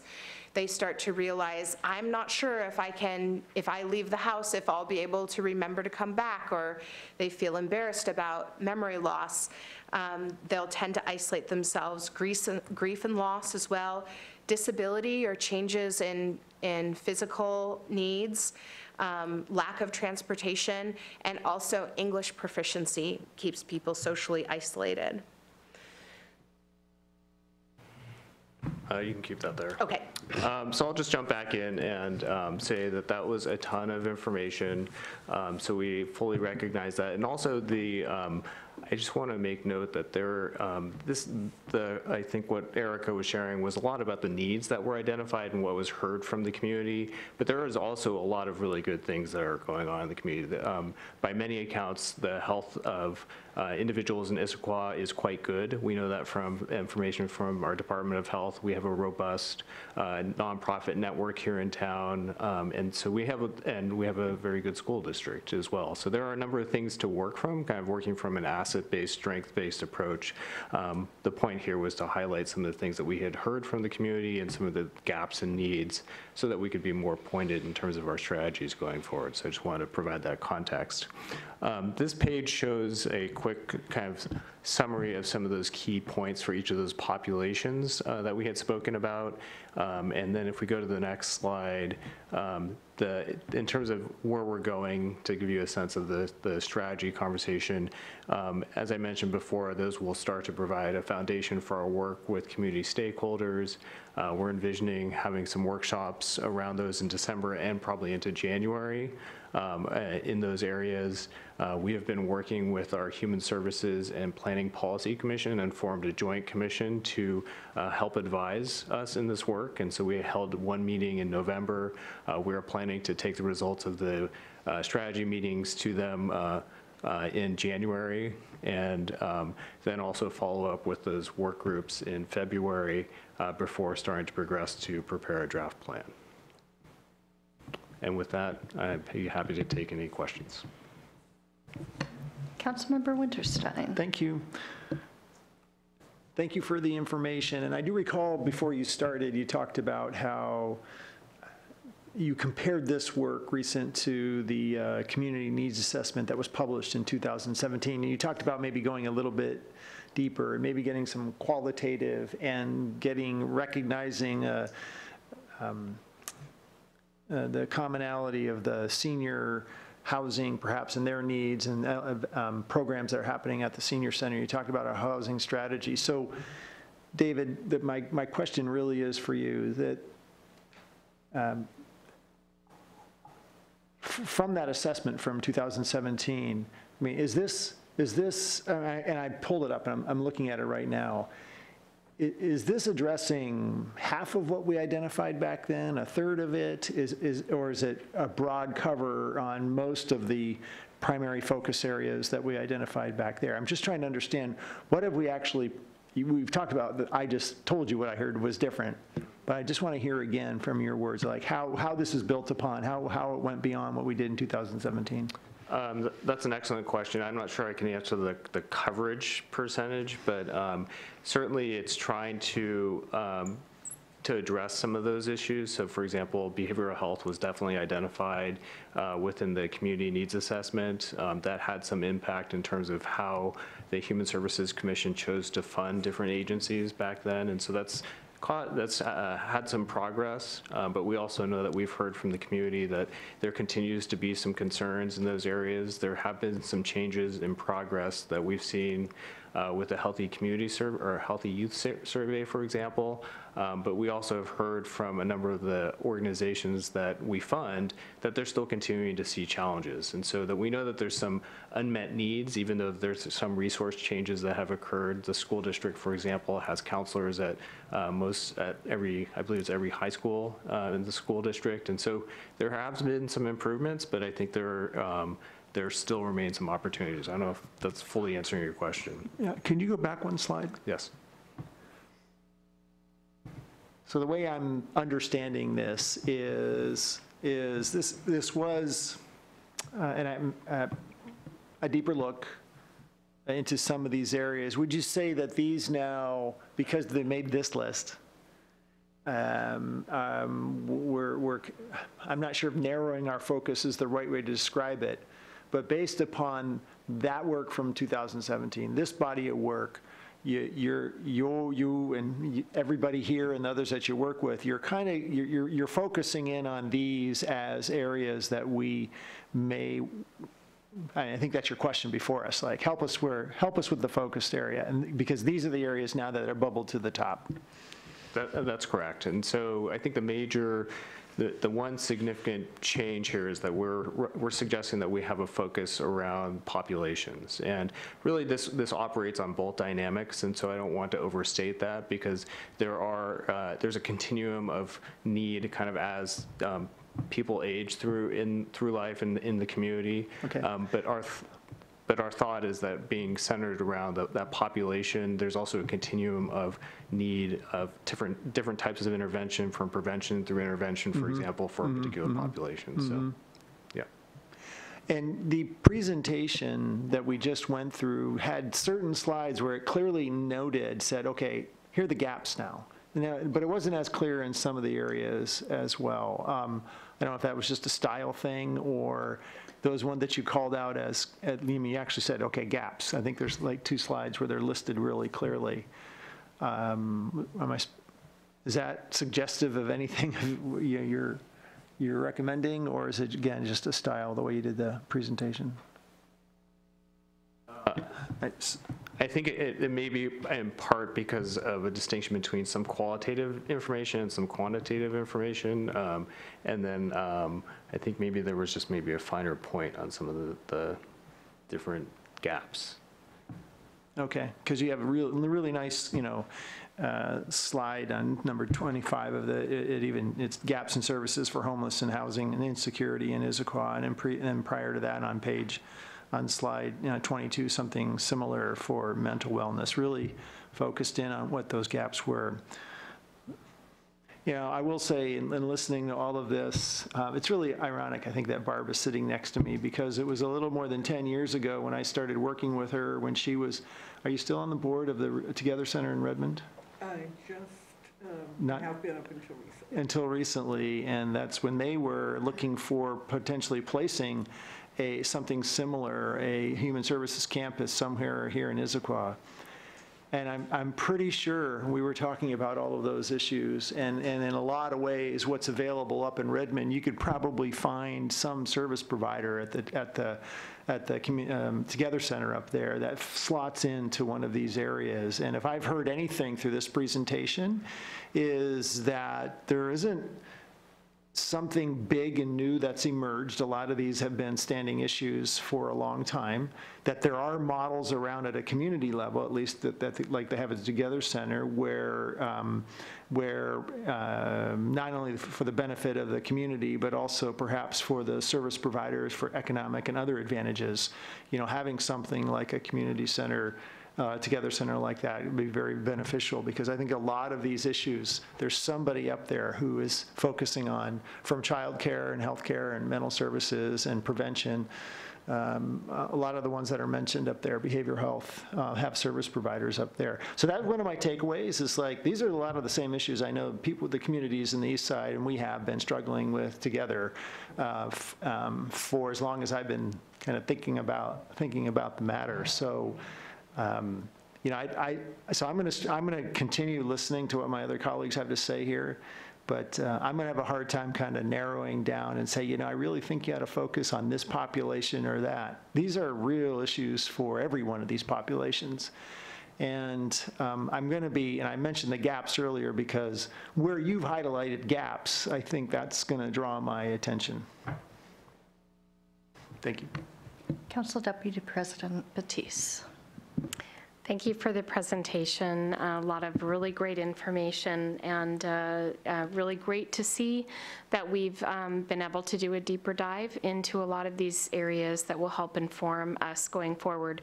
My first question is maybe a little far out in terms of the, maybe it's in the future is what I'm trying to say. In terms of the Human Services Commission grants, I know, recently those are now bucketed in different areas where they didn't used to be before. And so is there a thought around those buckets now being kind of looked at in terms of the populations and the topics that you're focusing on? Yes, thank you.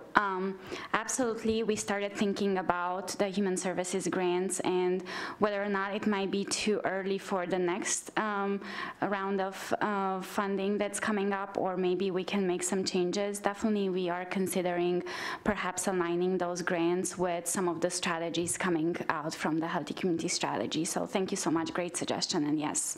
And so with that, we hope to, as we continue the work on the Healthy Community Strategy, and at the same time we continue the work on the human services grants, hopefully we can come back to council with a proposal later on in the next few months. Great, and I actually have another question about the capacity building grants. We often have treated those in sort of two different ways. There's different analysis based on those.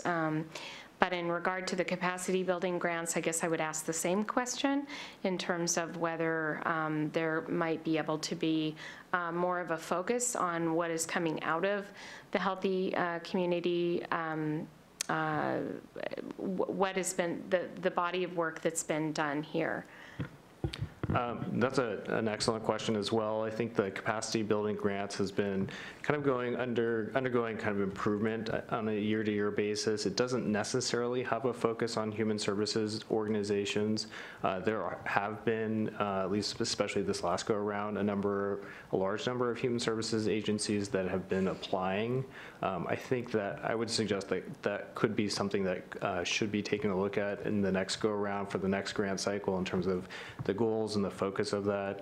Certainly we've seen a kind of growing need for organizations that are community-based, so organizations like the India Association in Western Washington, Muslim Community Resource Center, organizations that are more directly tied to some of the populations, and they tend to be smaller organizations that kind of need to build capacity, and so there is an opportunity for doing that as well. That is one of the things that we're looking at with the human services grants, is if we can and take a look at a subset of those grants to think about how we might structure some grants to some of those agencies that might be smaller and simpler. We've had lots of feedback from those agencies about how do you support an organization that doesn't have a professional grant writer on staff or doesn't really have the financial kind of accounting systems in place that might be required for typical grants. And just one last quick question. So as we're going forward then, outside of human services grants and the questions I just asked, then a strategy will be coming forward in terms of work that could be looked at for the future in the strategic plan, correct? Correct, and so it will take the place of the Healthy Community Strategy, which is a strategic plan action. So. Great, thanks. Okay, I saw Councilmember Ray, followed by Council President Martz and Councilmember DiMichele. So if you said this, forgive me, I missed it, but what kind of direction are you looking for from us this evening? I think we're looking for any feedback on, in particular, on these kind of sub-bullets. I guess there's two things. One is kind of the organization by these different populations, and then the other is some of these sub-bullets, any feedback about them, any thoughts, any questions. We may not have all the answers, but certainly we could dive a little bit deeper if there's some more questions about any one of these categories. As I said before, we will be using this as a starting place for strategies, but we also will be coming back with draft content. We'll also be talking about prioritization, so there will be multiple touch points. All right, well, let me share a couple thoughts. Great. That was a ton of stuff, and I'm glad you said something like we're doing something right, because as I listened to that, I was like, oh my God, the world is coming to an end, and this is a horrible community we live in. So we've got to focus on what we're doing right and leverage that going forward. That message was overwhelming to me. And when I look at everything we just looked at, I am lost in the priorities. And so if we can't figure out what we're going to focus on, we're going to focus on nothing, and we're going to be completely ineffective. So going forward, the plan has got to focus on some priorities where we can move the needle. And then the final thing is, this is a regional problem. This isn't an Issaquah problem. People in need don't care about where the city boundaries are. So we have got to find a way to integrate this into a larger regional service delivery framework, because we can't solve this problem. It's not our job. So that's my thoughts. Thank you, Chair Walsh. So I was just really struck that the first two sets of comments from the council this evening was from council members Winterstein and Council Deputy President Batiste. Of course, the two former Human Services Commission chairs that we have been lucky enough to have on council. I remember going with Councilmember Winterstein up to meet with Pam Mock and the folks at the Together Center before Paul was even on council. He wanted me to understand the services that they were offering up in Redmond. And it was very impactful for me. And I will miss both of their voices on this subject as we move forward. Could you go to the next step slide, please?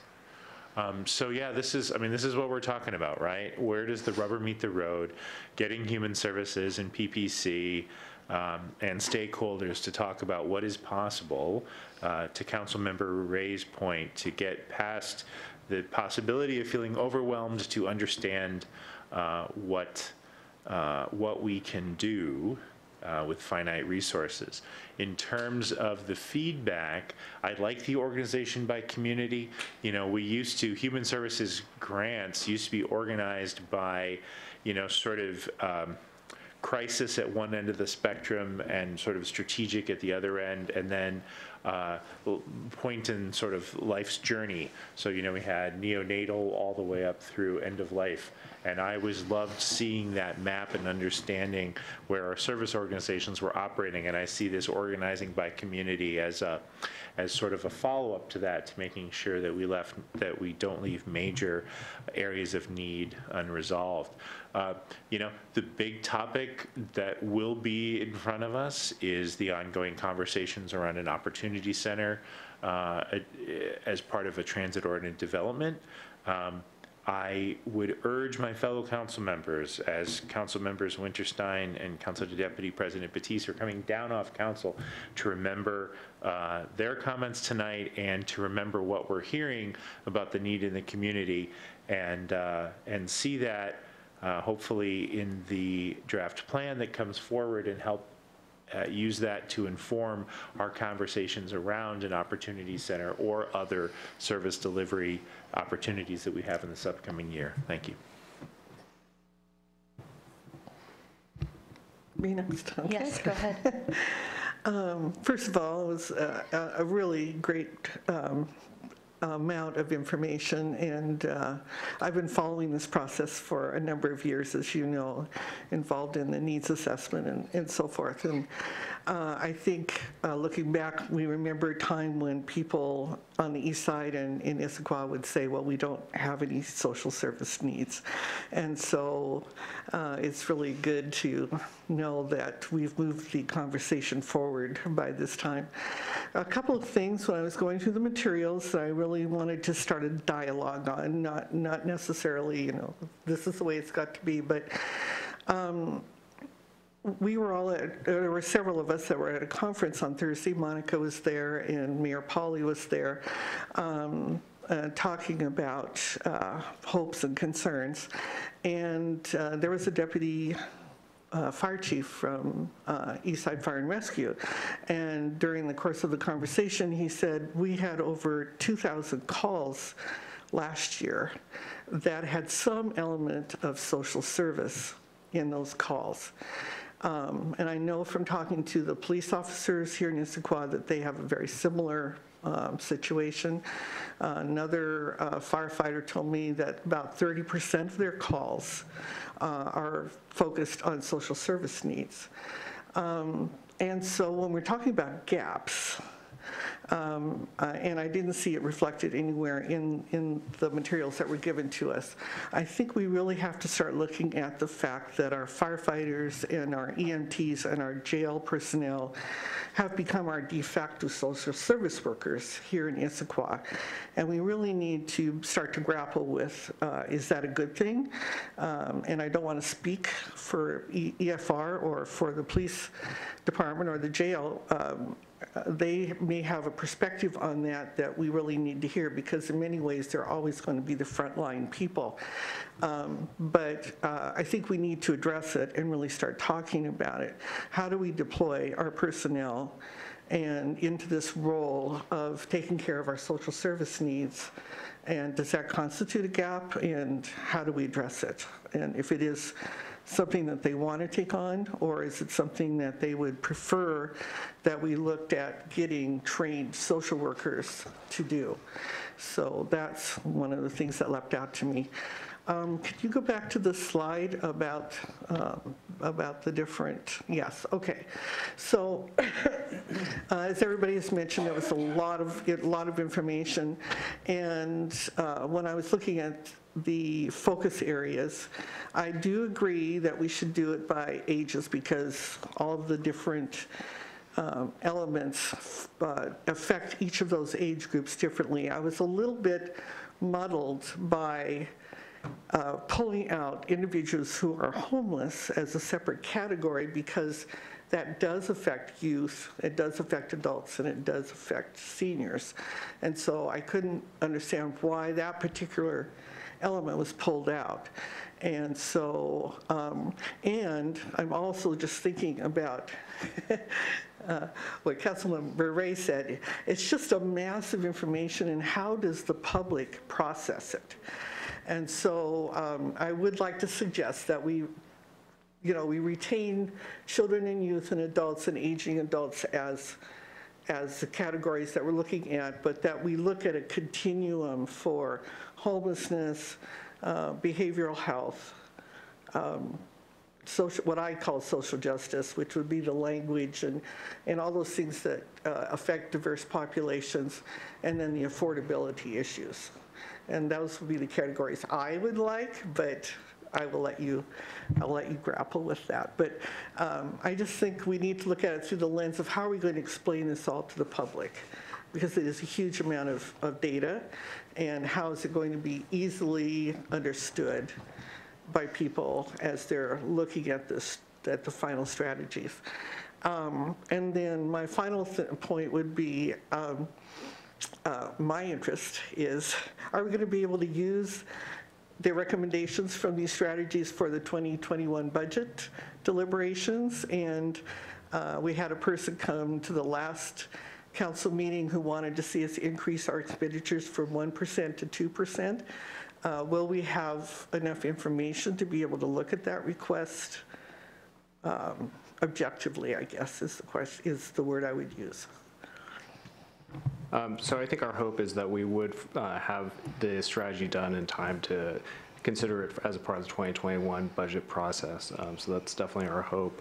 The earlier piece is the human services grants process, and there may be, the timing's very tight for that because we need to release that in March, but there might be some early things that we could consider as a part of that. Thank you. Councilmember Winterstein? Yeah, thank you.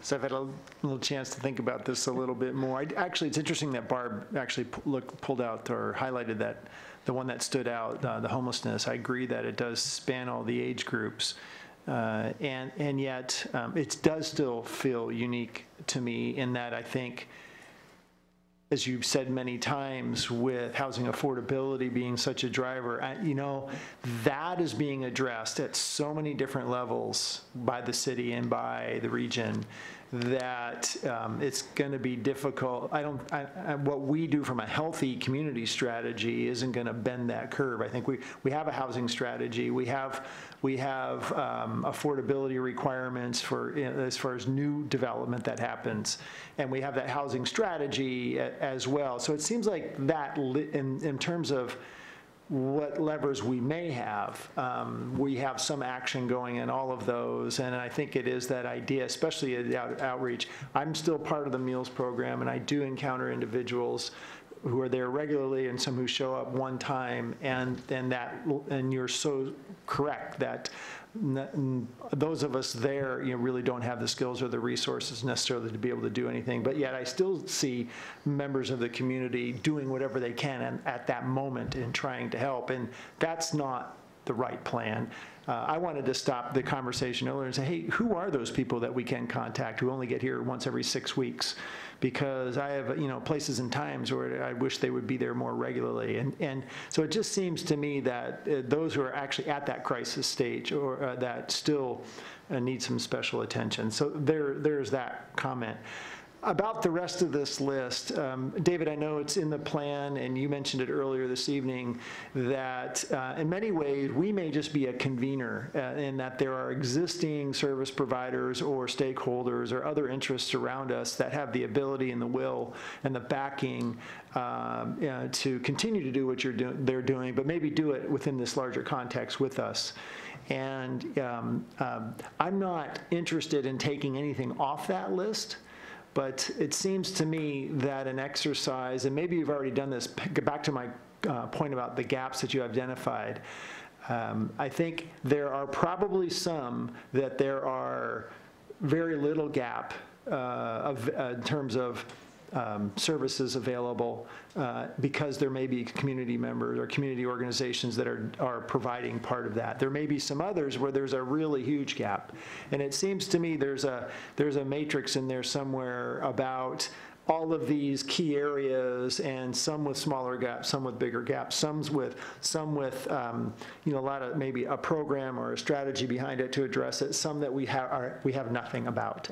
And it would be I would want to see that type of assessment, and I think that for myself, that from a city resource, in terms of, Barb brought up budget, right? Well, those gaps where we really think we can be effective, but we have to take the lead on it, okay, that would be a focus. But there are going to be other gaps or other areas where we have community partners, and what, if anything, what can or should we be doing to assist them to be successful what they're doing? I think that type of comprehensive look is going to be, I think, a logical next step to help us even put a finer point on how to prioritize.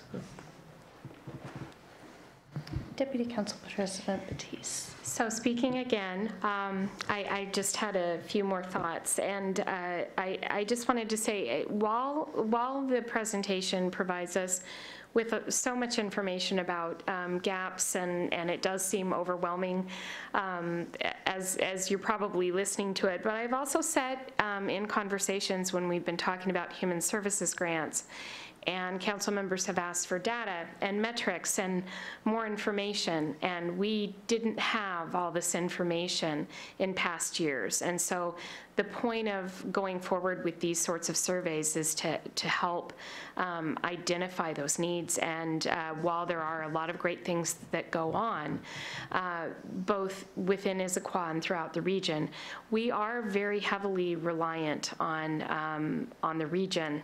And a lot of times we would talk about needing to really step up in terms of helping.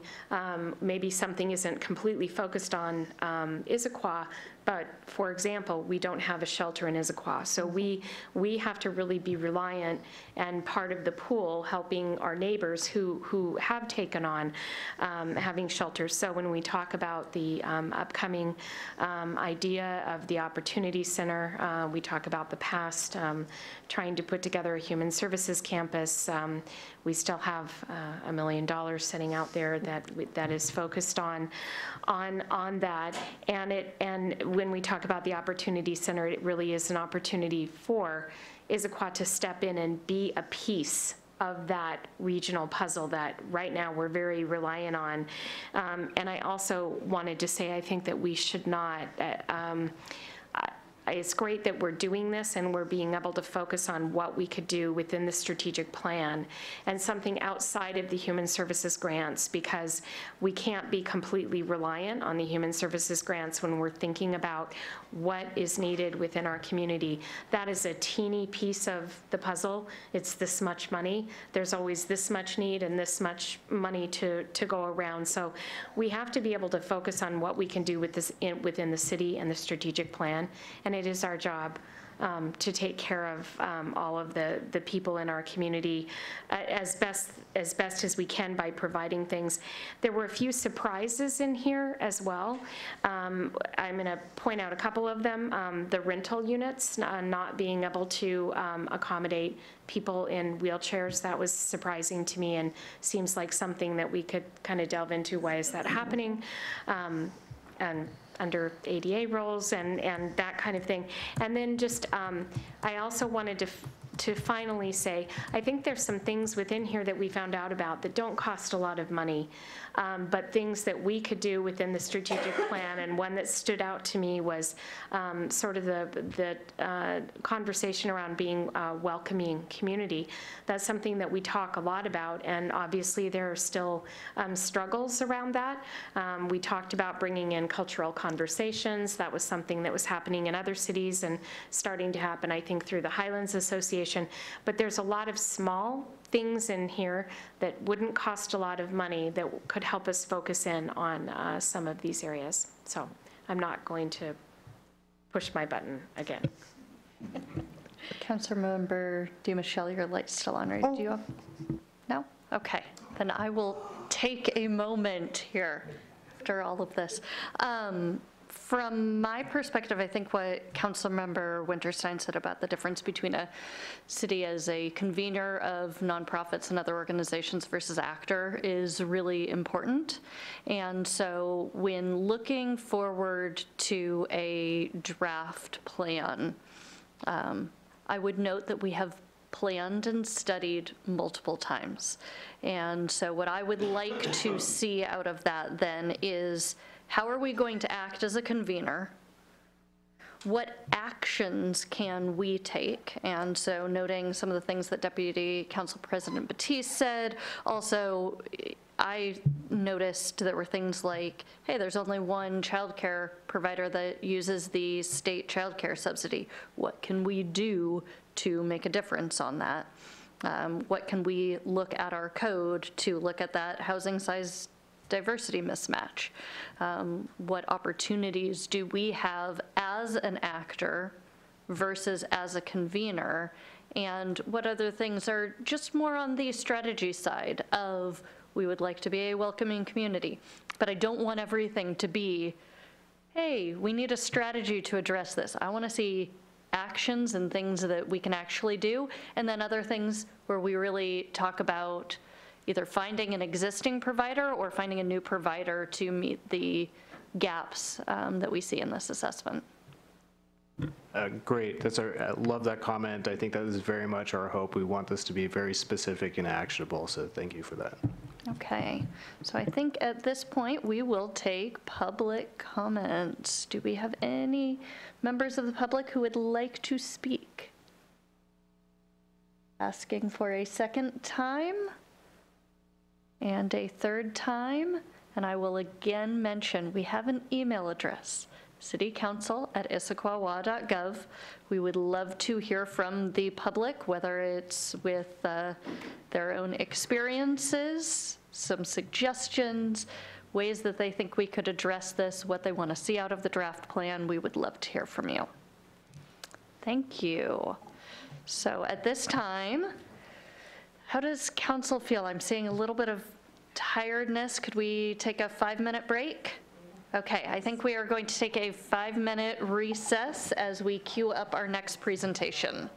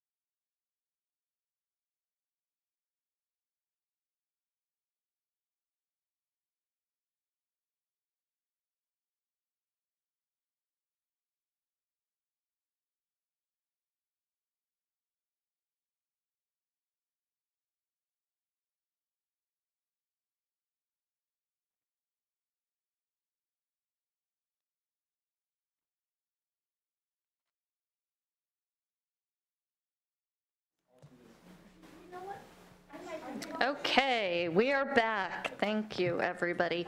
So the last item on our agenda tonight is ID 0580, which is our Title 18 update, which for anybody who says Title 18, what is that? It's basically our building code for the city. And so this is presented by Keith Niven, Development Services Director. Thank you very much, Councilmember Walsh and rest of the City Council. Keith Niven, Director of Development Services. Also with me this evening, Lucy Sloman, Land Development Manager. So we're going to go through this at a fairly high level. You guys approved us to update our land use code this year as part of budget deliberations last year. And so we started with a contract with Makers Planning and Architecture in January of this year and started going through this. And you know, why would we update the land use code? First reason is it hasn't been done holistically since 1996. Which is the year I moved to Washington State. You know, but basically it's a patchwork of ordinances. It's hard for staff to navigate. It's hard for applicants to navigate. And so, you know, the idea was we're looking for a product that is clearer, more concise language with greater predictability for applicants. We are looking for it to be better organized and easier to use. And we have a bunch of neighborhoods in the city that have different development requirements. And some of them aren't even in 18, not in the code publishing part that you can find online. You actually have to go to a different place to find them. So it's really difficult to get through. You know, we pride ourselves on being a kind of a green and sustainable city, and this is an opportunity for us to look to kind of further those agendas. And then one of the things that we heard from council is that our existing code has some disconnects with our approved plans, our approved comp plan, our sub-area plans, and this is an opportunity to kind of bridge those gaps where there are gaps between the plans and the existing code. And then last but not least, you know, we're doing a 23-year update to a code, and we don't want to just get it to a 2019 level. We actually want to say we know what we want to have happen in our city from growth and development standpoint for the next 20 years.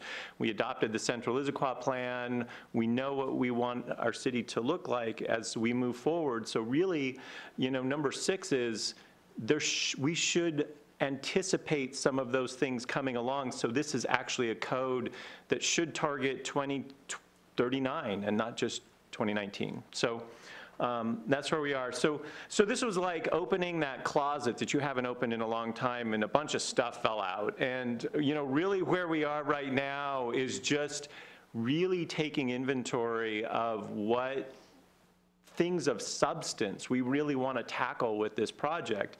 And so what you can see in that first column are the things that we've identified so far that we think really need to change as part of this process.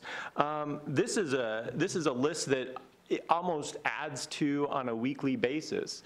I've got a new one that just kind of came across my desk today, archaeological resources.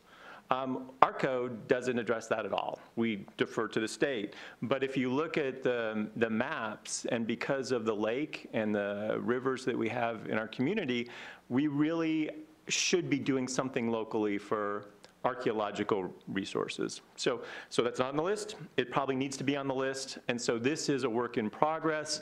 What I tried to do with this table is to say, okay, if these are kind of the big things that we're looking to change, how do they fulfill those goals that we listed on the previous slide? Called it driving factors on this slide. One of the things that we obviously need to do, and this list is changing on a weekly basis as well, is to go out and meet one-on-one with our stakeholders that are going to have an interest in this update process. We have currently scheduled a number of meetings to start these conversations with those stakeholders. I'm going to add the tribes to this list, and I'm also going to add anybody who's in the permitting process but not vested. So we've got a bunch of people that have filed for applications for development of some kind. If you don't have a complete building permit or a complete subdivision plat in by the time this new code is adopted, you're going to be affected by the new code.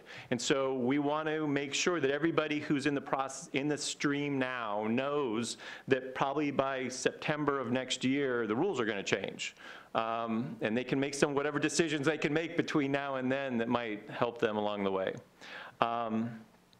And then we kind of put together this project timeline initially, kind of before we got started.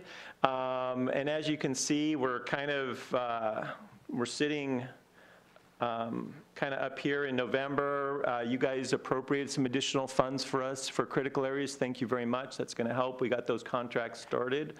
And we still hope to get a first draft out to the community in February. And that's moving as fast as we can. But really what we want to talk about with you this evening, I'll talk about whatever you want, but what I would love to get some direction on from you is how really best to work with the council to get this adopted sometime next year. I still think we will get it over the goal line next year, but it's going to take, it has been a huge amount of staff work up to this point. I'm expecting a lot of council interaction for you guys to also understand the thought processes that we are going through. And so the first thing I think the administration would like to ask from you would be, would the council entertain the idea of forming an ad hoc committee to really work out project scope, process, and kind of how to move forward? With that, we will continue drafting code, meet with stakeholders to gauge level of engagement desired, and then we will proceed with council engagement as we need to. I think the ad hoc committee idea is great, you guys.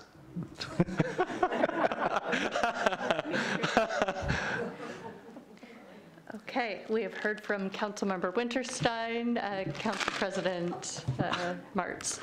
So the timeline, my understanding, for an ad hoc committee is to really get cracking, and that there's some work even in December for such a body.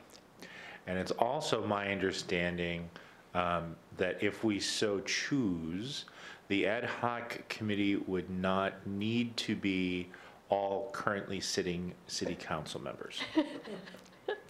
Is that correct? Yes, that's correct.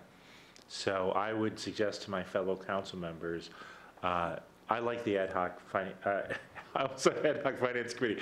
That's how often we had that. This ad hoc committee, I would seriously consider that we ask once and future council member Hunt to consider being part of that committee.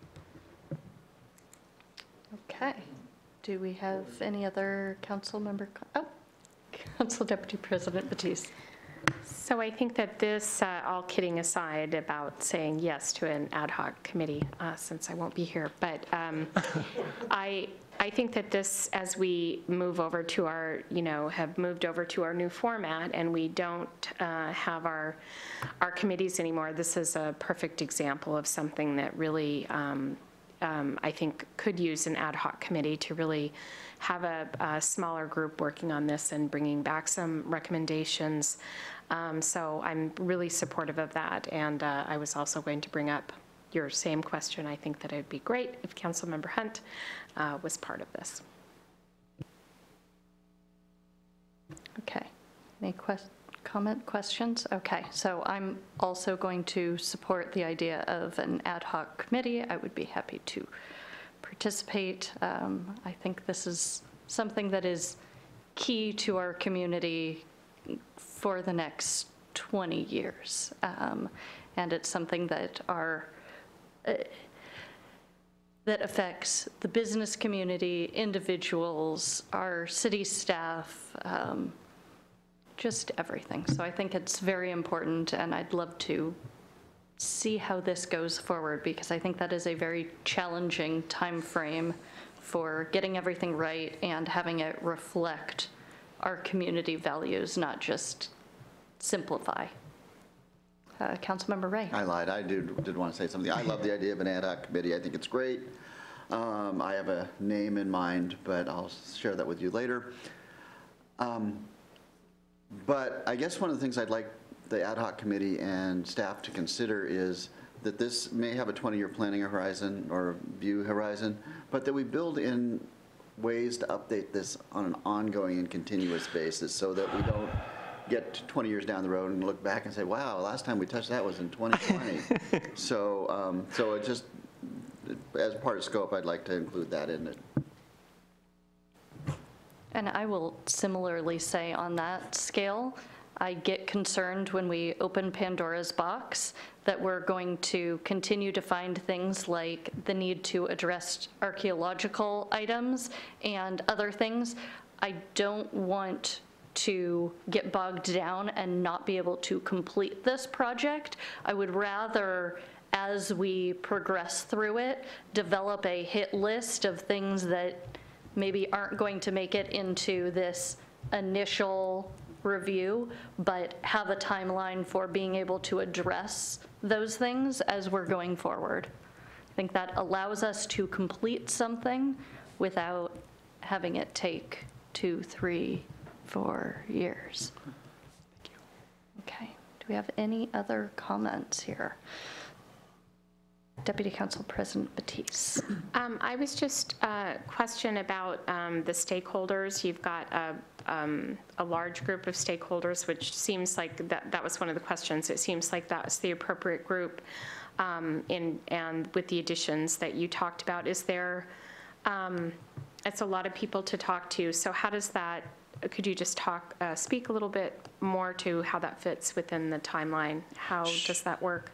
Sure, and I want to also mention that I didn't check our webpage today, but I believe that a webpage got set up for this project. Maybe Lucy can check while I'm talking, because I can't do two things at once. Because it's so complicated, and every group is going to have a different lens, I think the only way that this made sense for me was to sit down with each of them individually and say, okay, here's what we're doing. Like, so for example, I can tell you right now, the Chamber of Commerce's #1 thing will be, what are we doing with the sign code? And so we'll talk about that, and we'll talk about how we think the sign code will be changing from what it is today to what it's going to be and how that's going to affect businesses. There might be another short list of things that will be of importance to smaller businesses that we know that's going to be part of this code update. Kathy may bring her own list of things that are important to her that we may not even be thinking about. And that's part of what this is a two-way conversation. You know, when we talk to master builders, that'll be an interesting conversation. Most of master builders' clients are single-family builders. And, you know, I know they need to transition to more multifamily as kind of just the housing industry changes in Puget Sound as we run out of green space. But for now, most of their clients are single-family builders. So we'll talk about how much single-family we have left and how this code changes might affect subdivisions, because there's a section on subdivisions. We'll talk about, you know, the missing middle housing effort that we're going through, figuring out how do we get maybe cottages and courtyard apartments and some other types of housing that aren't prevalent in our city right now, and see if they have ways to maybe think about that and help us kind of craft some code language that will work. So my hope is to go through these stakeholders as more of just a kind of a back and forth dialogue of, here's what we're trying to do, here's what we think you guys would be interested in, what can we do that you guys might find interesting. We had a land use attorney who represents a number of clients in town say, you know what, I'll review this. I'll just do it because it'll help my clients. And so we're going to get one of our stakeholders is just going to be land use attorneys that might be interested in reviewing our draft code. So I think all the voices, I think, will help get us a better product in the end. Great. Thank you. Councilmember DiMichele. So, Keith, you know, I'm new to this, so where's the environmental voice in here, and is that appropriate? I'm not familiar enough to know whether environmental concerns would go here. Yes. Okay. So river and streams, you know, the expectation that we have is there is right now. So part of, if you look at the table of contents that were part of the packet tonight, one of the things that I like is that we are creating parts. So the new Title 18 will have parts, which will be like bigger sections, and there is now going to be a part called environment. So the environment part, which is going to, you know, it then starts drawing other pieces to it that make sense. Like, for example, Lucy and I talked about, does landmarking want to go in the environment as opposed to being buried somewhere else in the code? I actually think it does. So we'll have that conversation about both structure, because part of this is making it clearer for people to find the things they're looking for. But, you know, things like outdoor lighting. You know, for me, outdoor lighting is a dark sky thing. That's environment. I think it should go in the environmental section.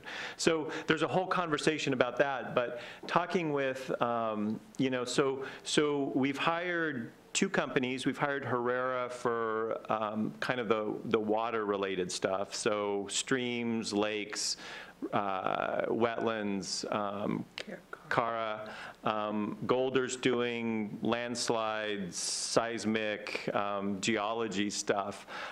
We will bring all of that and have a conversation at River and Stream. So they are really kind of our environmental kind of conduit, the best one we have.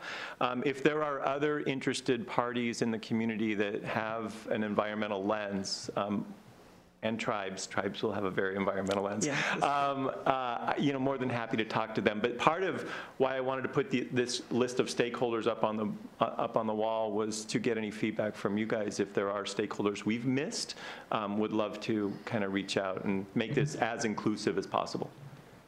Okay, follow up for just, all right, so what about what we call green building? Does that go in a different part of the code, or is that part of this? I'm still negotiating that with David. So, so there's, I think there's pros and cons either way. Either you kind of incorporate it in throughout Title 18, or it goes, you know, as a separate item under the environment. And I think we need to talk about that a little bit more, but part of it is also scoping out how far we want to reach with those kind of green building sustainable measures. Councilmember Winterstein. Thank you. It may be a small group, but I was thinking about how our housing strategy has, when we did quite a bit on just the ADUs, for example. So I know there's quite a bit of activity in this area just on remodeling. And when I saw the master builders on there, I thought, okay, they represent people who just do that type of remodeling, which can sometimes be pretty significant and would probably hit upon a couple of these areas. But then you talked about them as kind of builders, owners. But I think just that there is a significant amount of activity that would be affected by this was just in the remodeling sector. That was the one area I thought maybe. Totally agree. And maybe one of the best ways, and as you were talking, one of the best ways maybe to help them understand that this is going on is to put a notice up in the permit center that this is ongoing and how they can get involved. So we will do that. That makes sense. Council President Martins. How do we deal with the fact, I mean, the statement was made, we haven't touched this in 20 years, we shouldn't wait another 20 years to touch it. The missing middle, we have actually touched fairly recently. And we had, as you recall, we had what was it called, a moratorium, and that one of the 7 focal areas to come out of that was housing. And we developed a housing plan that we shared with other cities because it was so thoughtful and comprehensively done. So some of these topics have had a recent touch, and while they could use additional updating, are a small update to hard work that's already been done, and others haven't been touched in 20 years. Yes. Thank you for that clarification. And for, the missing middle, that's clearly an implementation of one of the measures from our housing strategy. So yes, thank you for that clarification. Council Deputy President Batiste.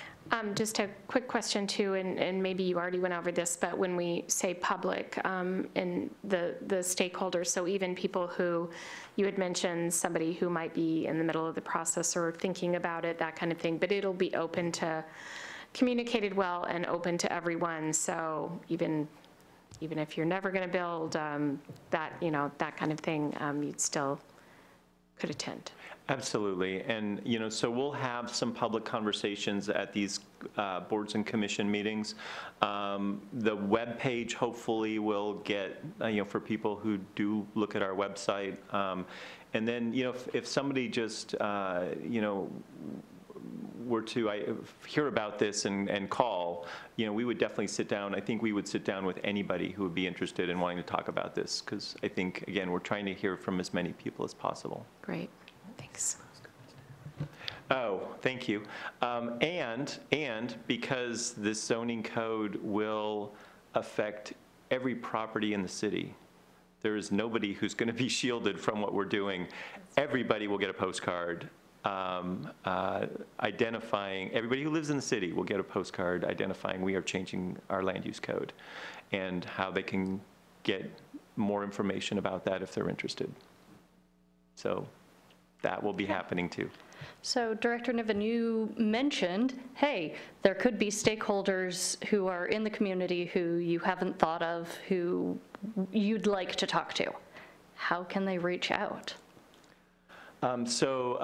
They can either email or call, either myself or Ms. Sloman. Both of our contact information is on the webpage. Is it on it's not up? I don't see it under major projects. The webpage is up. It should be under maybe development services? Or, I don't know. Oh. Did you find it? Okay. We will find the webpage. We are, of course, 10 days from launching a whole new website. And so I think what we're trying to do is accommodate both of that. We'll make sure it's prominent on the front page of the current site, and then we'll be easily found on the new site as well. Fantastic. That's what I was looking for. So I think at this point we will take public comment. So do we have any members of the public who are interested in commenting? Fantastic. Come on up.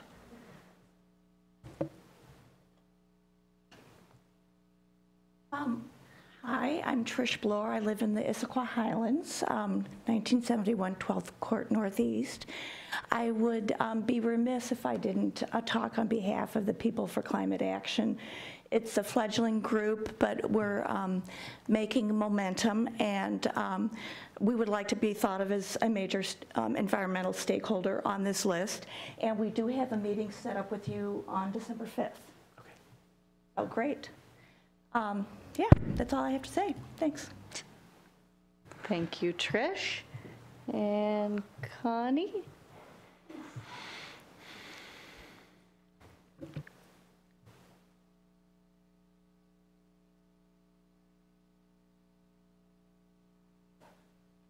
So it's there, but it's, ooh, I broke it. It's. You broke it, you bought it. It looks old. No resale. Okay, sorry. It is under major projects list if you knew enough to look, and it's called a code overhaul or something. Fairly colloquial, which I don't mind colloquial, which brings me to, gee, how do you talk code to people? And normal people, of which I am not one. So I think that is the biggest barrier. You will be able to talk to people who know they're going to go through it soon, who go through it all the time, but you're going to have to look at it from 30,000 feet for the normal community, because they have an idea of what they want, to happen in our town, and we've set up this whole vision of what we think Issaquah should be, and then we created this strategic plan that supposedly points to, prioritize what we should do next. And then we have the implementation language, which would be the code that in theory is going to gain us our vision.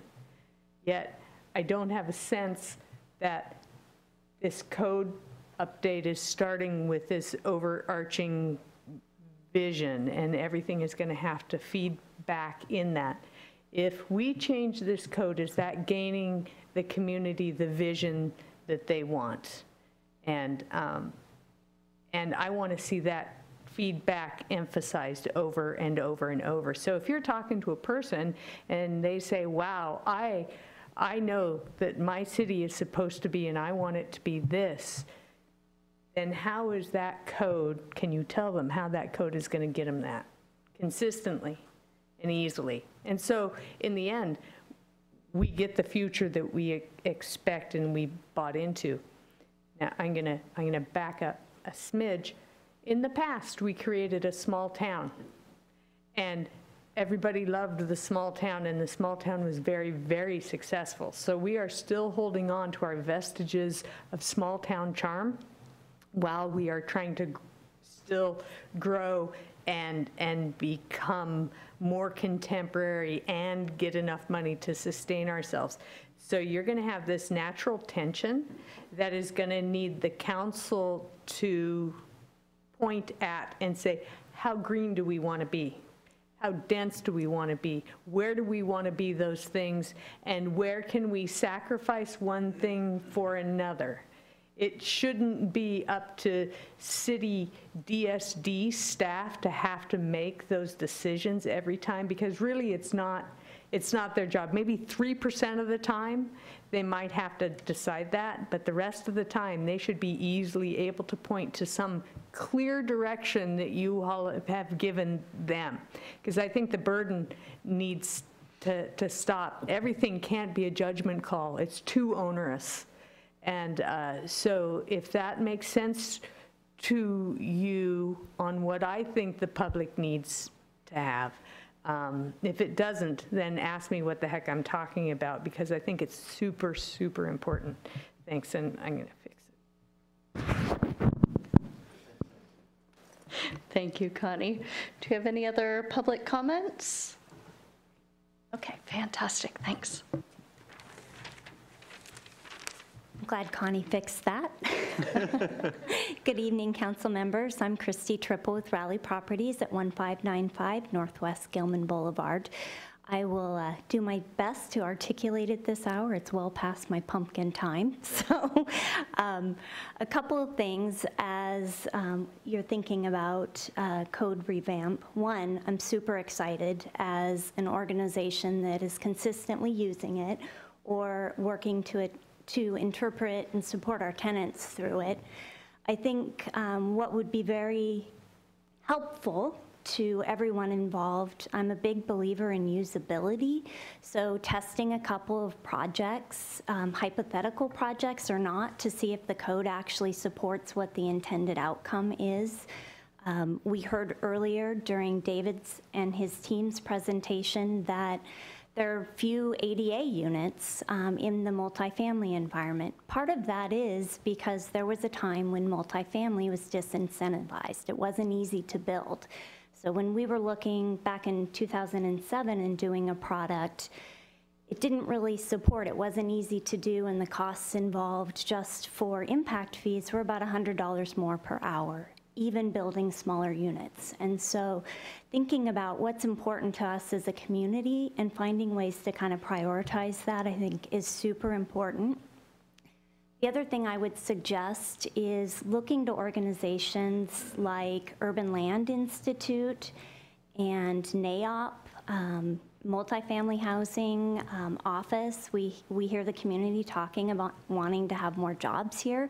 How do we support some of those commercial developments to happen on the valley floor where the community may want it? And then Having consistency and clarity in the code is super important for anyone using it, not only for staff, but for developers going through the process.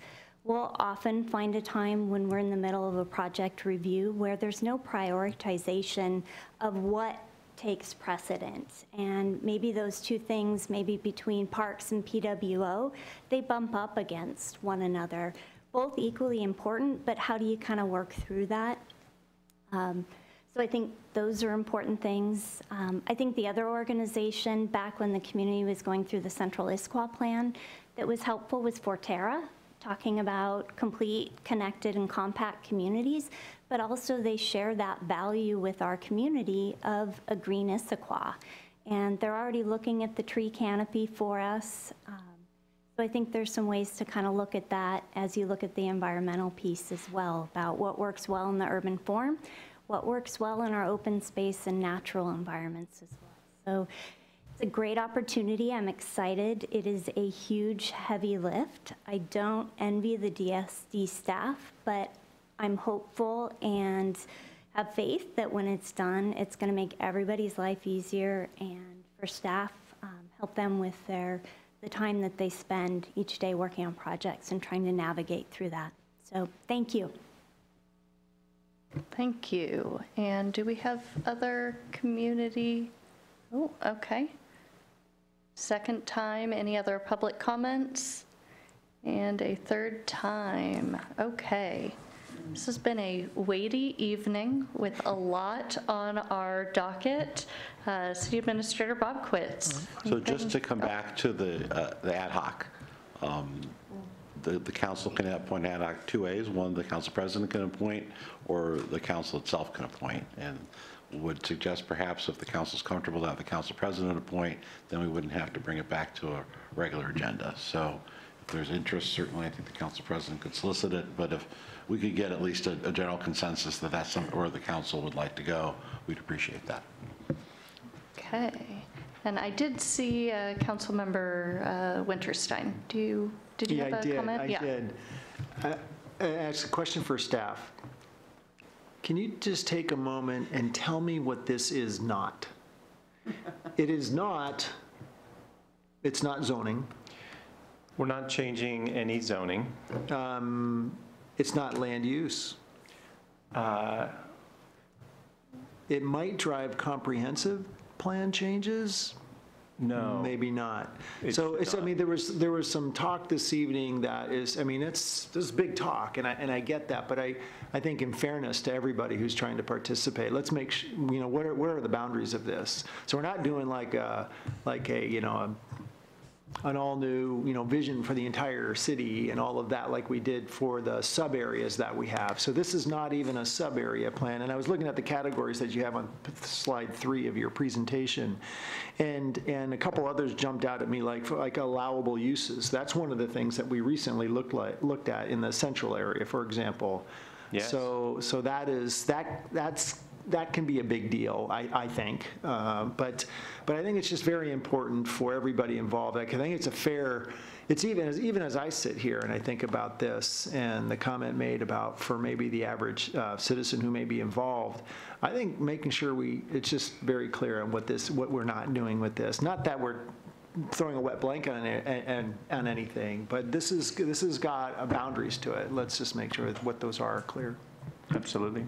Well, and I think that's a great point, because our starting was that sort of synthesis and integration of the pieces and trying to get consistency. And then having targeted pieces that we're looking at because, for instance, signs does not comply with a Supreme Court decision, or we know trees we have the tree canopy assessment, and we have a lot of challenges with both staff and citizens working with our tree code. So I think that's part of the reason that we put that list up there, is because we're not trying to change everything. We're trying to focus on the pieces where we feel we're out of sync or an update is needed. Okay, Council President Martins. So I want to look to my fellow council members and see if there's anyone who would be uncomfortable with my appointing an ad hoc committee for this. I don't see any, so I would ask that if you have any ideas for potential members of the ad hoc. I think I heard one volunteer. Another person who was suggested on the outside. On the outside, and then a third person who has a secret nominee that hopefully I'll hear from later. But if you have an interest, please let me know as soon as possible. I'll also mention, for the sake of our newer council members and for the folks at home, as they say, to point out that, well, I guess it's not changing code, but that, hearing from a representative of Rowley Properties points out to me that we have development agreements with Costco, Lakeside, Rowley Properties, Swedish Issaquah. How would... So obviously they're vested, I believe is the word, for code, but would they be potentially impacted by any of these activities? Or is their vesting include the topics that we've got in front of us and in front of this potential ad hoc committee? So it's a little bit of a mixed bag. What I would say is, so Costco's development agreement was very clear that they were going to rely on city code for a lot of it. There was just certain things that got changed. The Rowley's development agreement is much more comprehensive. So, but also, as the city adopts different standards or updated standards, there's always conversations with those development agreement owners about, that there may be a better way to do something. And so there's opportunities to then adjust based on the updates to the code. So it's very relevant. Plus, both Costco and Rowley's are long time property owners. They will be here when their development agreement is done. Some generation of them will be here. So they will be ultimately impacted by what we adopt and what is future iterations of that, which hopefully won't wait for 23 years. Yeah. Okay, Councilmember Ray, did you have something? Nope. Okay. Looking around, I think we're at the end of our rope here. Wanted to thank everybody for coming out. Again, for the public, please feel free on any of these media issues to email us. I don't think I have to repeat it at this point. And Council President Smarts. Thank you, Chair Walsh. I just wanted to mention, I know we're not having for good of the order, but new council member DeMichelle was not the only person that had their status changed with the certification of the vote today. I believe you had your seat confirmed. Yes, so indeed. Congratulations. Thank you. And you're now an elected rather than appointed, yes. Yeah, I would say like a real boy like Canopy, but you know what I mean. Yes. So congratulations. Yes. Okay. And with that, I think we will close our meeting at 10:05 p.m. Thank you.